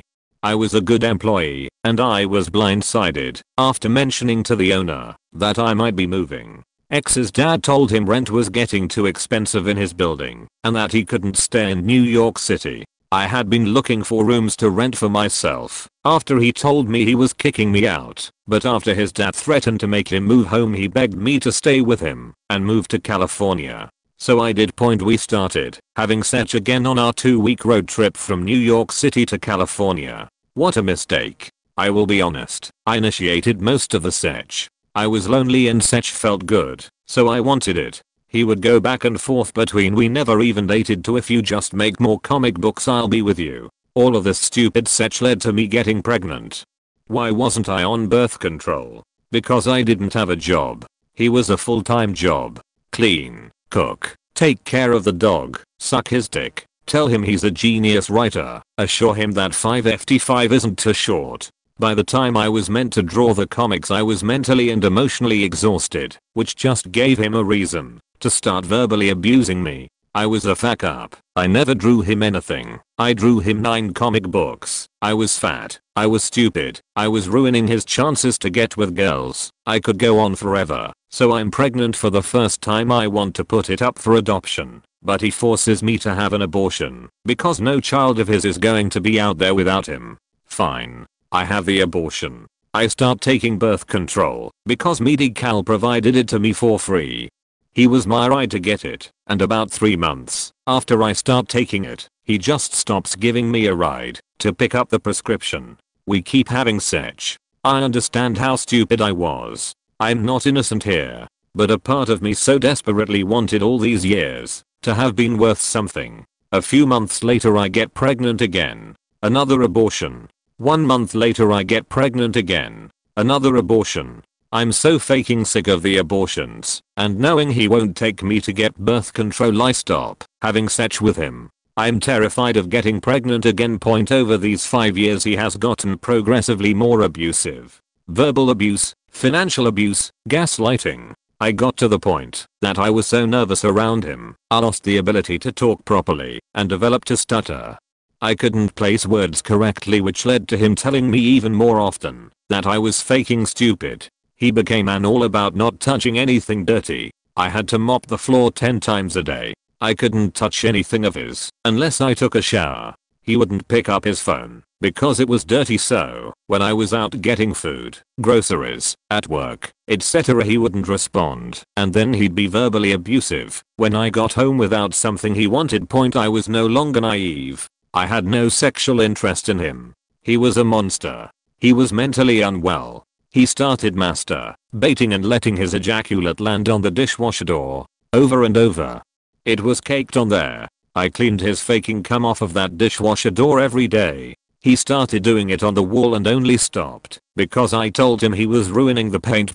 He had known the entire time that I was bisexual. Once I was no longer interested in him and we hadn't had sex in over a year, I started talking to a girl online. We hit it off and started dating a few months later. She was about 7 hours away, so I didn't see her much. I didn't tell him about it until she came to visit and we stayed in a hotel for the weekend. He was determined to ruin anything that brought me joy, so I kept her to myself. It was my one safe, happy moment in the day when we would talk.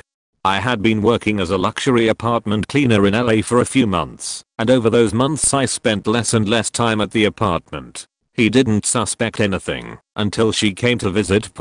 When he asked who she was, I told him the truth. X and I weren't dating, and in his past words, had never dated, so what was the harm in me seeing her?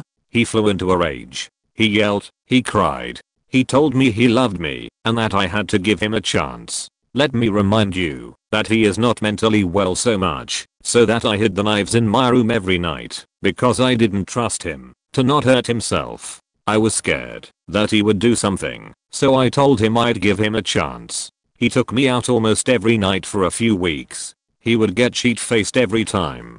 He would try to have sex with me every time. I kept telling him no. One night after he drank too much again, he asked again. I said no. He told me I owed it to him and that he would kick me out if I didn't. It was midnight and we lived in Little Tokyo, right where the border of Skid Row started. I was scared that if I was out there something worse would happen to me. At least I knew him and knew he didn't have diseases or that he'd hurt me. He started yelling again that he would kick me out and that he wasn't going to wait anymore. I froze and let it happen. I just wanted it over. He was so drunk and was saying the most disgusting things during it. He wanted to hurt me. He told me how gross my hair used to be when I bleached it. How if I got a tummy tuck I'd look just like a porn star. I was numb and just laid on my side while it happened. After he finished, I texted my best friend that I desperately needed help and absolutely had to get out of the situation. She was moving to the city where my new girlfriend lived and said if I stay with my girlfriend and her family until she got there in 2 weeks I could couch surf for a while. The next day he didn't even remember what happened. He said he blacked out. That night he made me go out with him again. I started crying at the table because I couldn't stop thinking about what happened. He got furious and sent me home. I was laying in bed crying when he got home. He said he just wanted to lay with me, not have sex. So I let him. I didn't really have an option. Our apartment had these beautiful sliding frosted glass doors, their only flaw was that you couldn't lock them. I stayed still for a while, but then needed to go to the bathroom. I got up and went to my bathroom and slid the door shut. I started going to the bathroom and then I hear him yelling. He's screaming, "Get the fuck out. Get out. Get the fuck out, you bitch." He flings my bathroom door open and grabs me by both my upper arms and pulls me off of the toilet. It was so fucking humiliating to stand there with shit in the toilet while he's shaking me and screaming in my face. I grabbed his forearms and dug my nails in as hard as I could to get him to let me go. I said fine. I'm happy to leave, which made him even more upset. He screamed in my face the entire 10 minutes he let me pack my bag. I stayed in the building's lobby until 6 AM. My girlfriend told me she got me a train ticket for 11 AM. I was finally going to be free. I knocked on his apartment door at 6, only because I wanted a shower and to sleep for a few hours. He once again remembered absolutely nothing that happened. At 10:30 AM I grabbed my bag and walked right past him and out the door. He started freaking out that I was leaving for good. 6 fucking years I stayed, but now I'm gone. I had only that bag I took with me, and it took me 2 years to get a good enough job to afford a tiny studio. I slept in my car, in broken down black mold campers, on multiple couches. Now I'm finishing my degree in economics. I live in a beautiful house with my 2 friends and a dog, and I'm happy knowing that son of a beach has 2 sets of half-moon scars on his arms from my fingernails digging, and Pointer is going to clean up his cum off the dishwasher door now.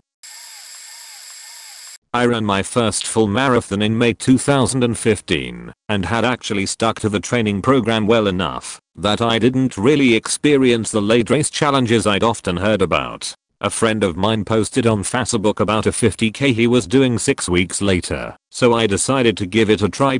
As an aside, I almost couldn't go to the race. I'd requested it off for work, and it was granted, but then someone else had a major medical emergency. I allowed myself to be a bit of an asshole and push to keep the off day, even though it meant borrowing someone from another location. I ended up quitting that job a few months later. Glad I pushed for it. The day arrives, and it's been raining almost non-stop for 4 days, and it's raining at the time. Course is miserable, puddles turning into lakes, caked on mud, about as many mosquitoes per area as Bangladesh has people, just all around poor conditions. Much of the field nft, myself included. After the race I got to talking with other people who shared the experience.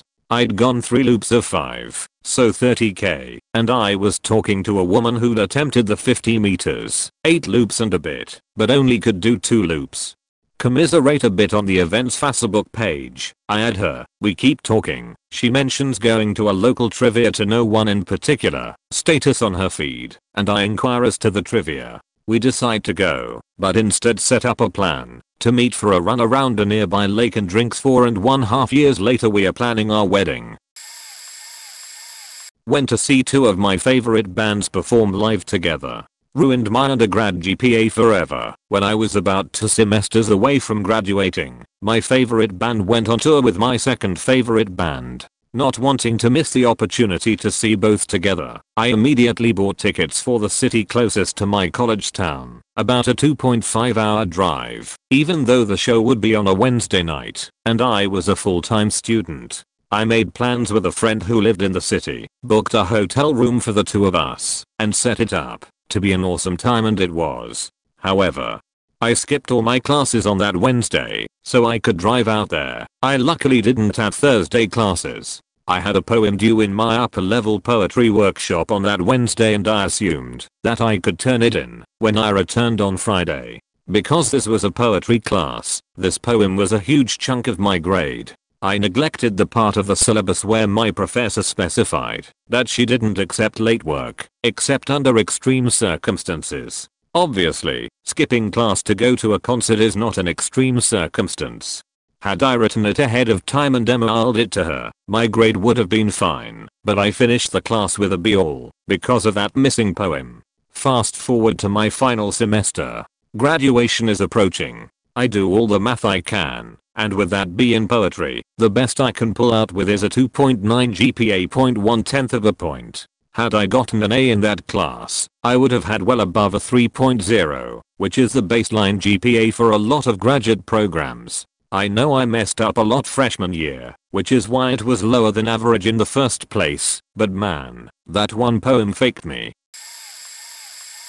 I was 23 and in college. I was drinking at a bar one night and ran into a guy who I had multiple previous conversations with. He tells me about him climbing this old tower in an abandoned amusement park in town. After a couple drinks, more conversation and the bar closing down for the night, he asks if I'm up to go climb the tower that night with him. I agree. So we ride our bikes down to the abandoned amusement park, slide under the fence, walk up to the tower, which is about 200 feet tall or so. We climb into the tower and proceed to climb to the top using some ladders inside. We drink a few beers up top and decide to head down after a couple hours, since it was getting to be early morning and the sun was about to rise.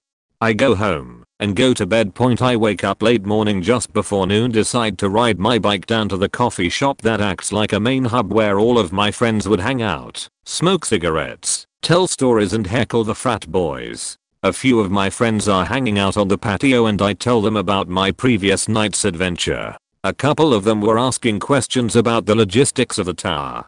I tell them everything. The day goes on and everything is good. No work or school. Doing the normal college kid stuff. I go to bed semi-early that night due to hangover and a late night climbing the tower. I wake up the next morning for school, but with a stop at the same coffee shop, and as I'm pulling up I notice it isn't the same antics as it usually is and everybody is crying. They proceed to tell me about our buddy, who was listening into my story, and about the logistics, had gotten drunk the previous night, and decided to go climb the tower. He climbed up to the top eagle nest area, and was drinking beers. Someone from the surrounding neighborhood called the cops on him. The cops showed up and ordered him to come down. On his descent something happened and he fell to his death. I know it wasn't my fault, but I feel like it was something I influenced without a doubt. Like, what if I never mentioned it to that group of people the morning after I climbed it? Would he still be alive? Hard to say, but it's weird having something you said influence someone to do something that would lead to their death. I'm 32, so it's been about 10 years since, and I think about it a few times a year. I don't know if this is necessarily a butterfly effect to the fullest, but my conversation influenced him to climb the tower, which led to his death. I need to remind myself that my actions and conversations can have the power to change someone's life. It could be for the better as well, but this time in specific it was definitely not for the better. The city decided to tear down the tower a couple weeks later due to his death. It was an amusement park that hadn't been operational for a couple decades. RIP. So as to stay on topic, I would not be alive today if I didn't have somebody who is no longer in my life to live for at the time of its occurrence. I have never had that occurrence before at any point in my life, nor were the signs, indications, or a familial history of it happening. Literally an out of the blue experience. Anyway, I always think about the effects, short-term to long-reaching, that a choice can have. Always. They say there's no use in pondering the what-ifs, but because of this concept, why shouldn't we? Every second, every breath counts. Every time you delay someone, every time you speak, every time you do something you shouldn't be doing, you are affecting countless lives through your actions. It's another small reason, a small part of why I get angry at shitty drivers. Their selfishness might delay another driver or driver's seconds to minutes of their lives. Seconds or minutes they could be spending doing something important. It's why I get so angry when people waste my time or waste their own time for me, in the sense that their actions weren't thought through and ultimately worthless to me. You could have used your time for yourself, or to completely think through / research whatever you were going to do and do it right, or at least get as close to right as the situation might call for. I'm not a it's the thought that counts kinda guy, and this makes me stick out among people I know like a sore thumb. Apparently the socially normal thing to do is say thank you, accept the gift you're never gonna use, and throw it away when they are not looking, and perhaps wait for the right time sometime down the road to tell them to stop doing those things for you in order to spare their feelings. Of course, my thoughts on the matter: just because you feel like doing something doesn't mean you should do that thing immediately. Doesn't mean you even need to do something. Find out what you can or should do first. Remember, communication is important, and asking questions, asking the right questions, pertinent to the situation, is key. I think a lot of people have the concept of thinking about the consequences of their actions wrong or rather, incomplete. They tend to think of problem to consequences 1-to-1 ratios and that's it. Not problem to consequence x4, plus hidden consequences they couldn't perceive of. Then there's always the smaller choices they make, that they don't think anything of the reason this thread exists. TLDR. Small choices have consequences that a great amount of people don't normally perceive on a day-to-day basis, and this bothers the ever-loving crap out of me and those like me because it's completely and utterly selfish. Point down vote edit. I'm baffled. To be quite honest, maybe they just don't like my opinion on the matter. My dad was born in a small city in central Java, Indonesia. He has a small bicycle shop there and was building a new car reparation shop, so he goes back home every month to check how things are going. During that time, he happened to accidentally step on a rusted nail, so he infected tetanus. He rushed to the doctor, but the doctor suggested him to wait for quite some time to get the injection, as the ones in his hometown aren't as good as the ones in the capital city where we live. So he decided to wait a few days, as he was planning to get back home the day after tomorrow. That was a big mistake. A few weeks after that, he ended up having to amputate his toe as he was suffering from diabetes. Not to mention, during the time of the accident his blood sugar level was quite high, so it messed his metabolism and the wound could not heal properly. Long story short, he had heart complications after that. We sought a doctor in Indonesia, but he was shitty and wanted to experiment on my dad because there was this new machine that could control one's valve or something. So we ended up having to go abroad, which the doctors mentioned that the machine was no use to his case and is actually much simpler than that, although it was a lot of diseases in one. He was getting better after a few months of intensive treatment. So he decided to go back to his hometown to check on the shop again. He met with all his extended family, as I think it was a little after Lunar New Year. He got back home, spent time with me and my mom for a while. He passed away that night while talking to my mom. TLDR, dad got tetanus, but was too late in treating it, resulting to his amputation and heart complication to trigger. Then he passed away not long after.